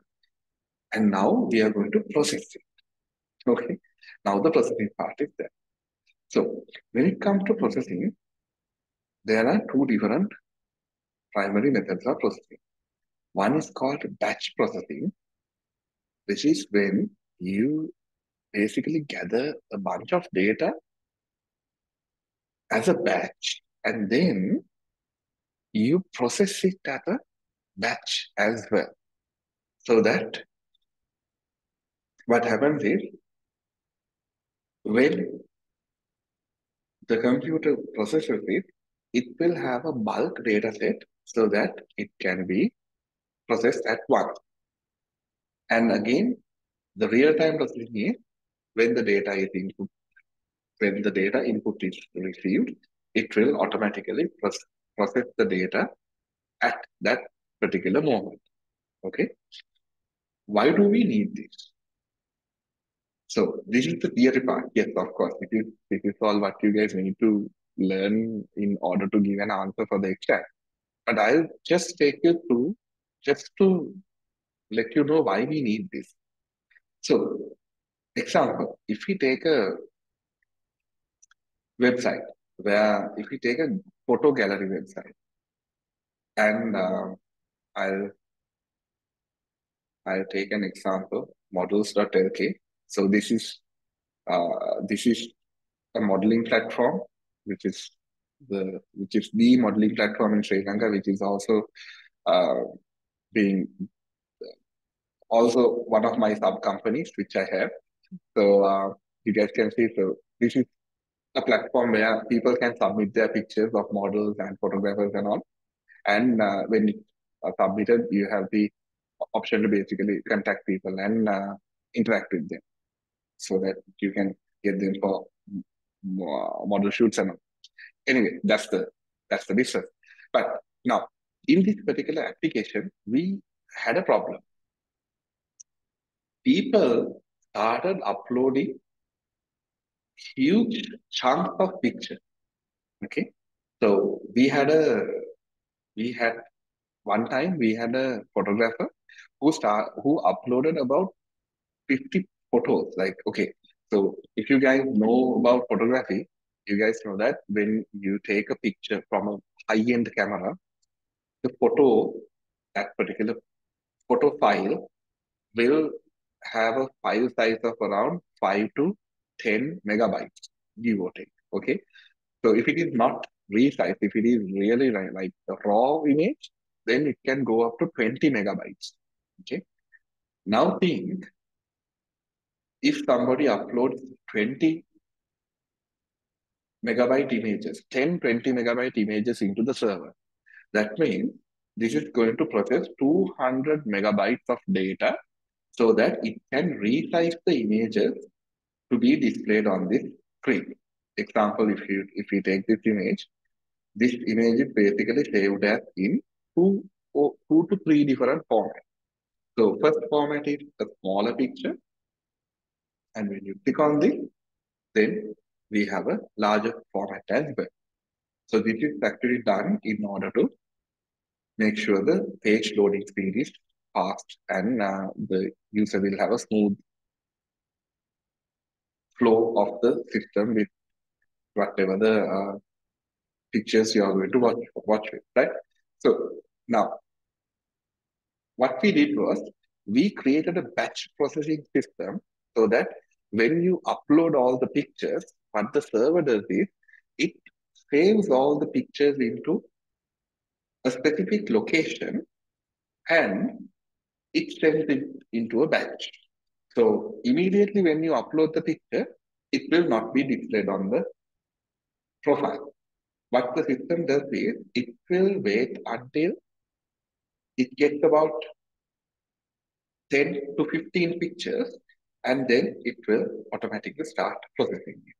So until it is processed, you will not see your pictures of course.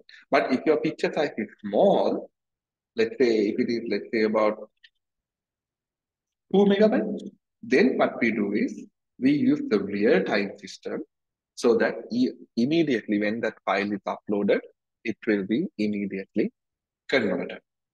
Okay, so that is how we use the real-time and the batch. Now the question comes, why we do this? The reason is, now let's say we'll go back to that 20 megabyte example. If you upload 10, 20 megabyte pictures, that means this is going to take 200 megabytes of space. And in order to process 200 megabytes of images, that is going to require a massive lot of CPU power. ඒක process කරන්න CPU එකක් යනවා, උතුම CPU power එකක් යනවා. මොකද මේ photo එක open කරලා ඒක රීසයිස් කරලා අපේ ලොගෝ එක ගහලා මෙතනට ඒක ආයිමත් සර්වර් එකට අප්ලෝඩ් කරන්න.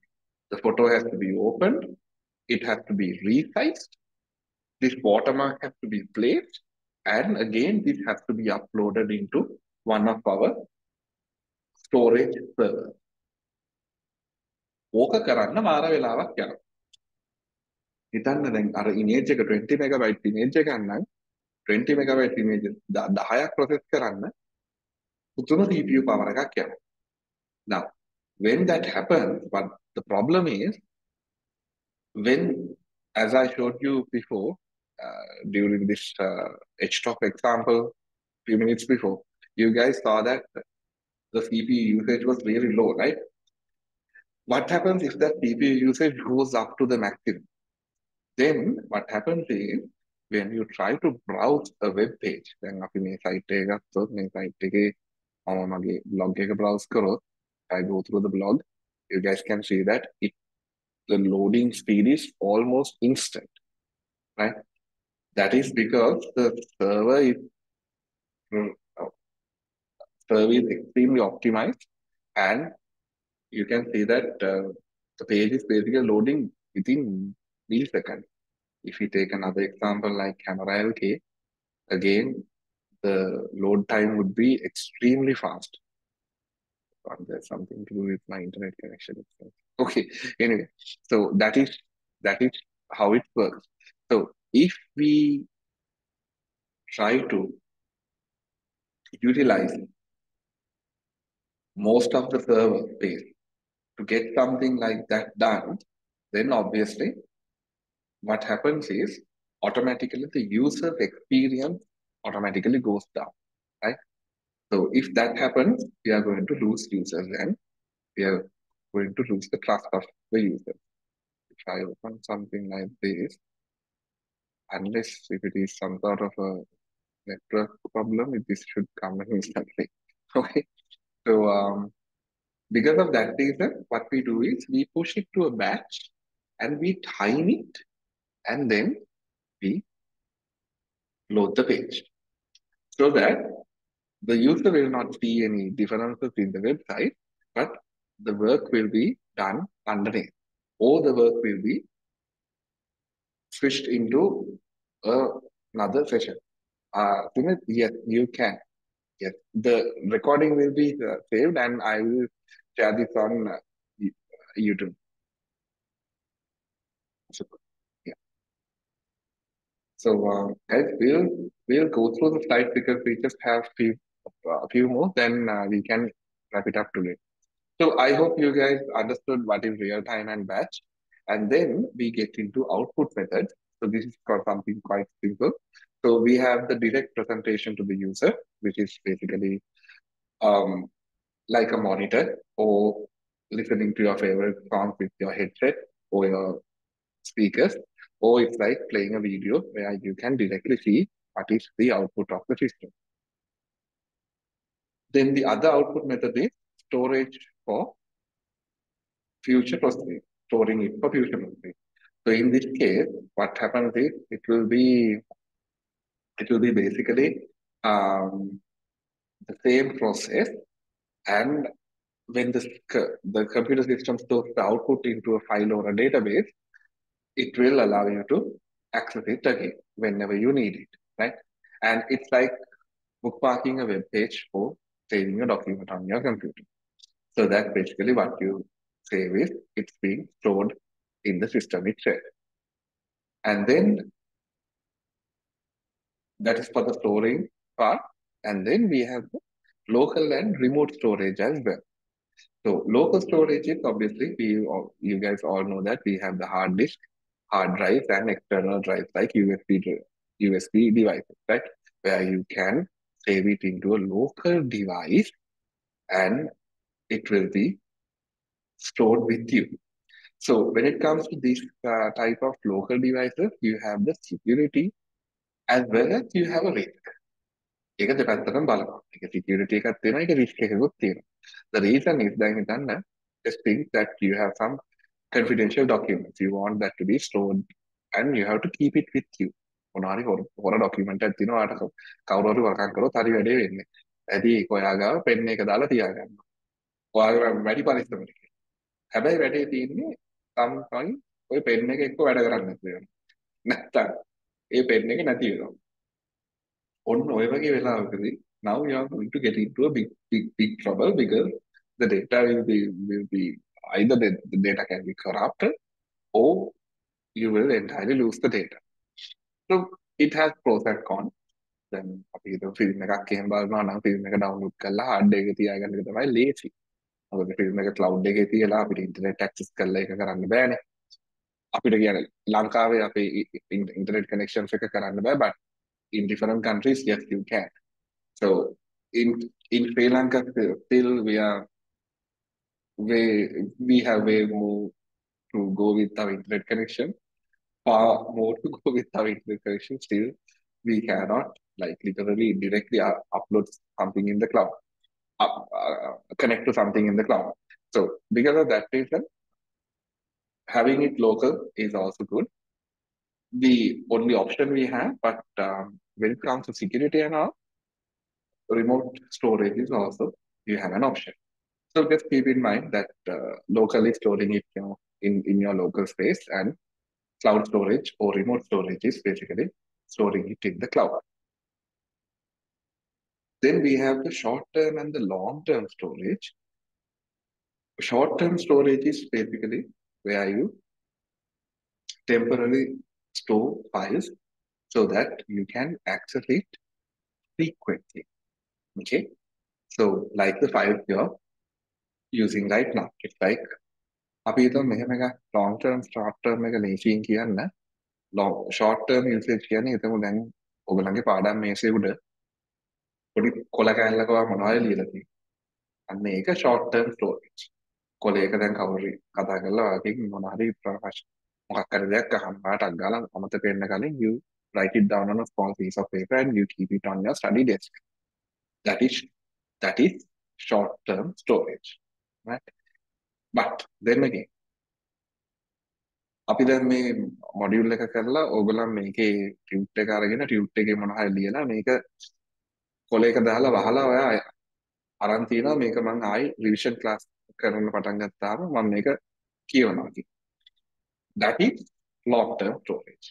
Anything which will be there for a specific longer time period. ඒ කියන්නේ long term කියන්නේ දැන් සති දෙකක් තිබ්බත් ඒකත් still long term. අර මේ තුල තියෙන කොලේ සති දෙකක් තියෙනවා කියන එක නෙවෙයි මම කියන්නේ. ඒක වැරදිට හිතන්න එපා. එහෙමත් තියෙන කට්ටිය ඉන්නවනේ. ඒ උලාට දැන් short term කියන්නේ මොකක් හරි පොඩි එකක් ටක් ගාලා ලියලා එතන තිබ්බා. That will be accessed frequently. දැන් අර කොලේ හැම වෙලාවෙම බලනවා නම් අන්න short term storage. හැබැයි ඔය මේ විස්තරය ලියලා කොහේ හරි ඇතුළට දානවා නම් that is long term storage. Okay, so long term storage is more permanent so that you can basically store it in a secured location and you can keep that to keep all your assets. Also known as, we can also call it as digital asset. එතකොට එතන තමයි ආගේ ඔක්කොම files ටික දෙන්නේ. ඒක ඔයාලට ඕන වෙලාවට access කරන්න පුළුවන්. So this short term and long term storage, we have different types of storage systems when it comes to cloud storage as well. We'll go through it when we are tapping into the cloud storage part so that we can go through it in depth. Okay, so that's wrapped up for today.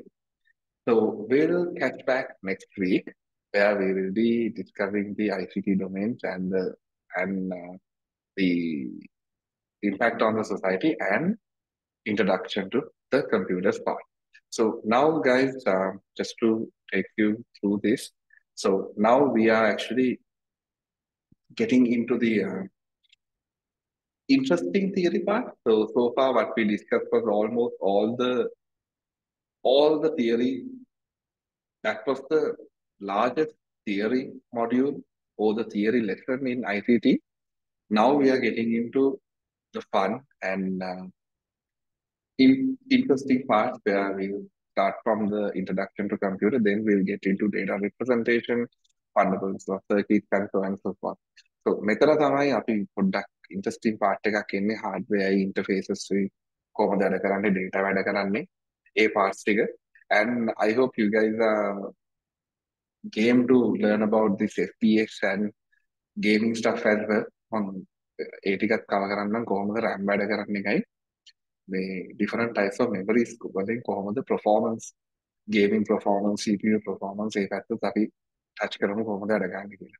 So my goal, as I told you guys before, my goal is basically to teach you the big picture of IPP so that end of the day you guys can get into the IT field and be software engineer.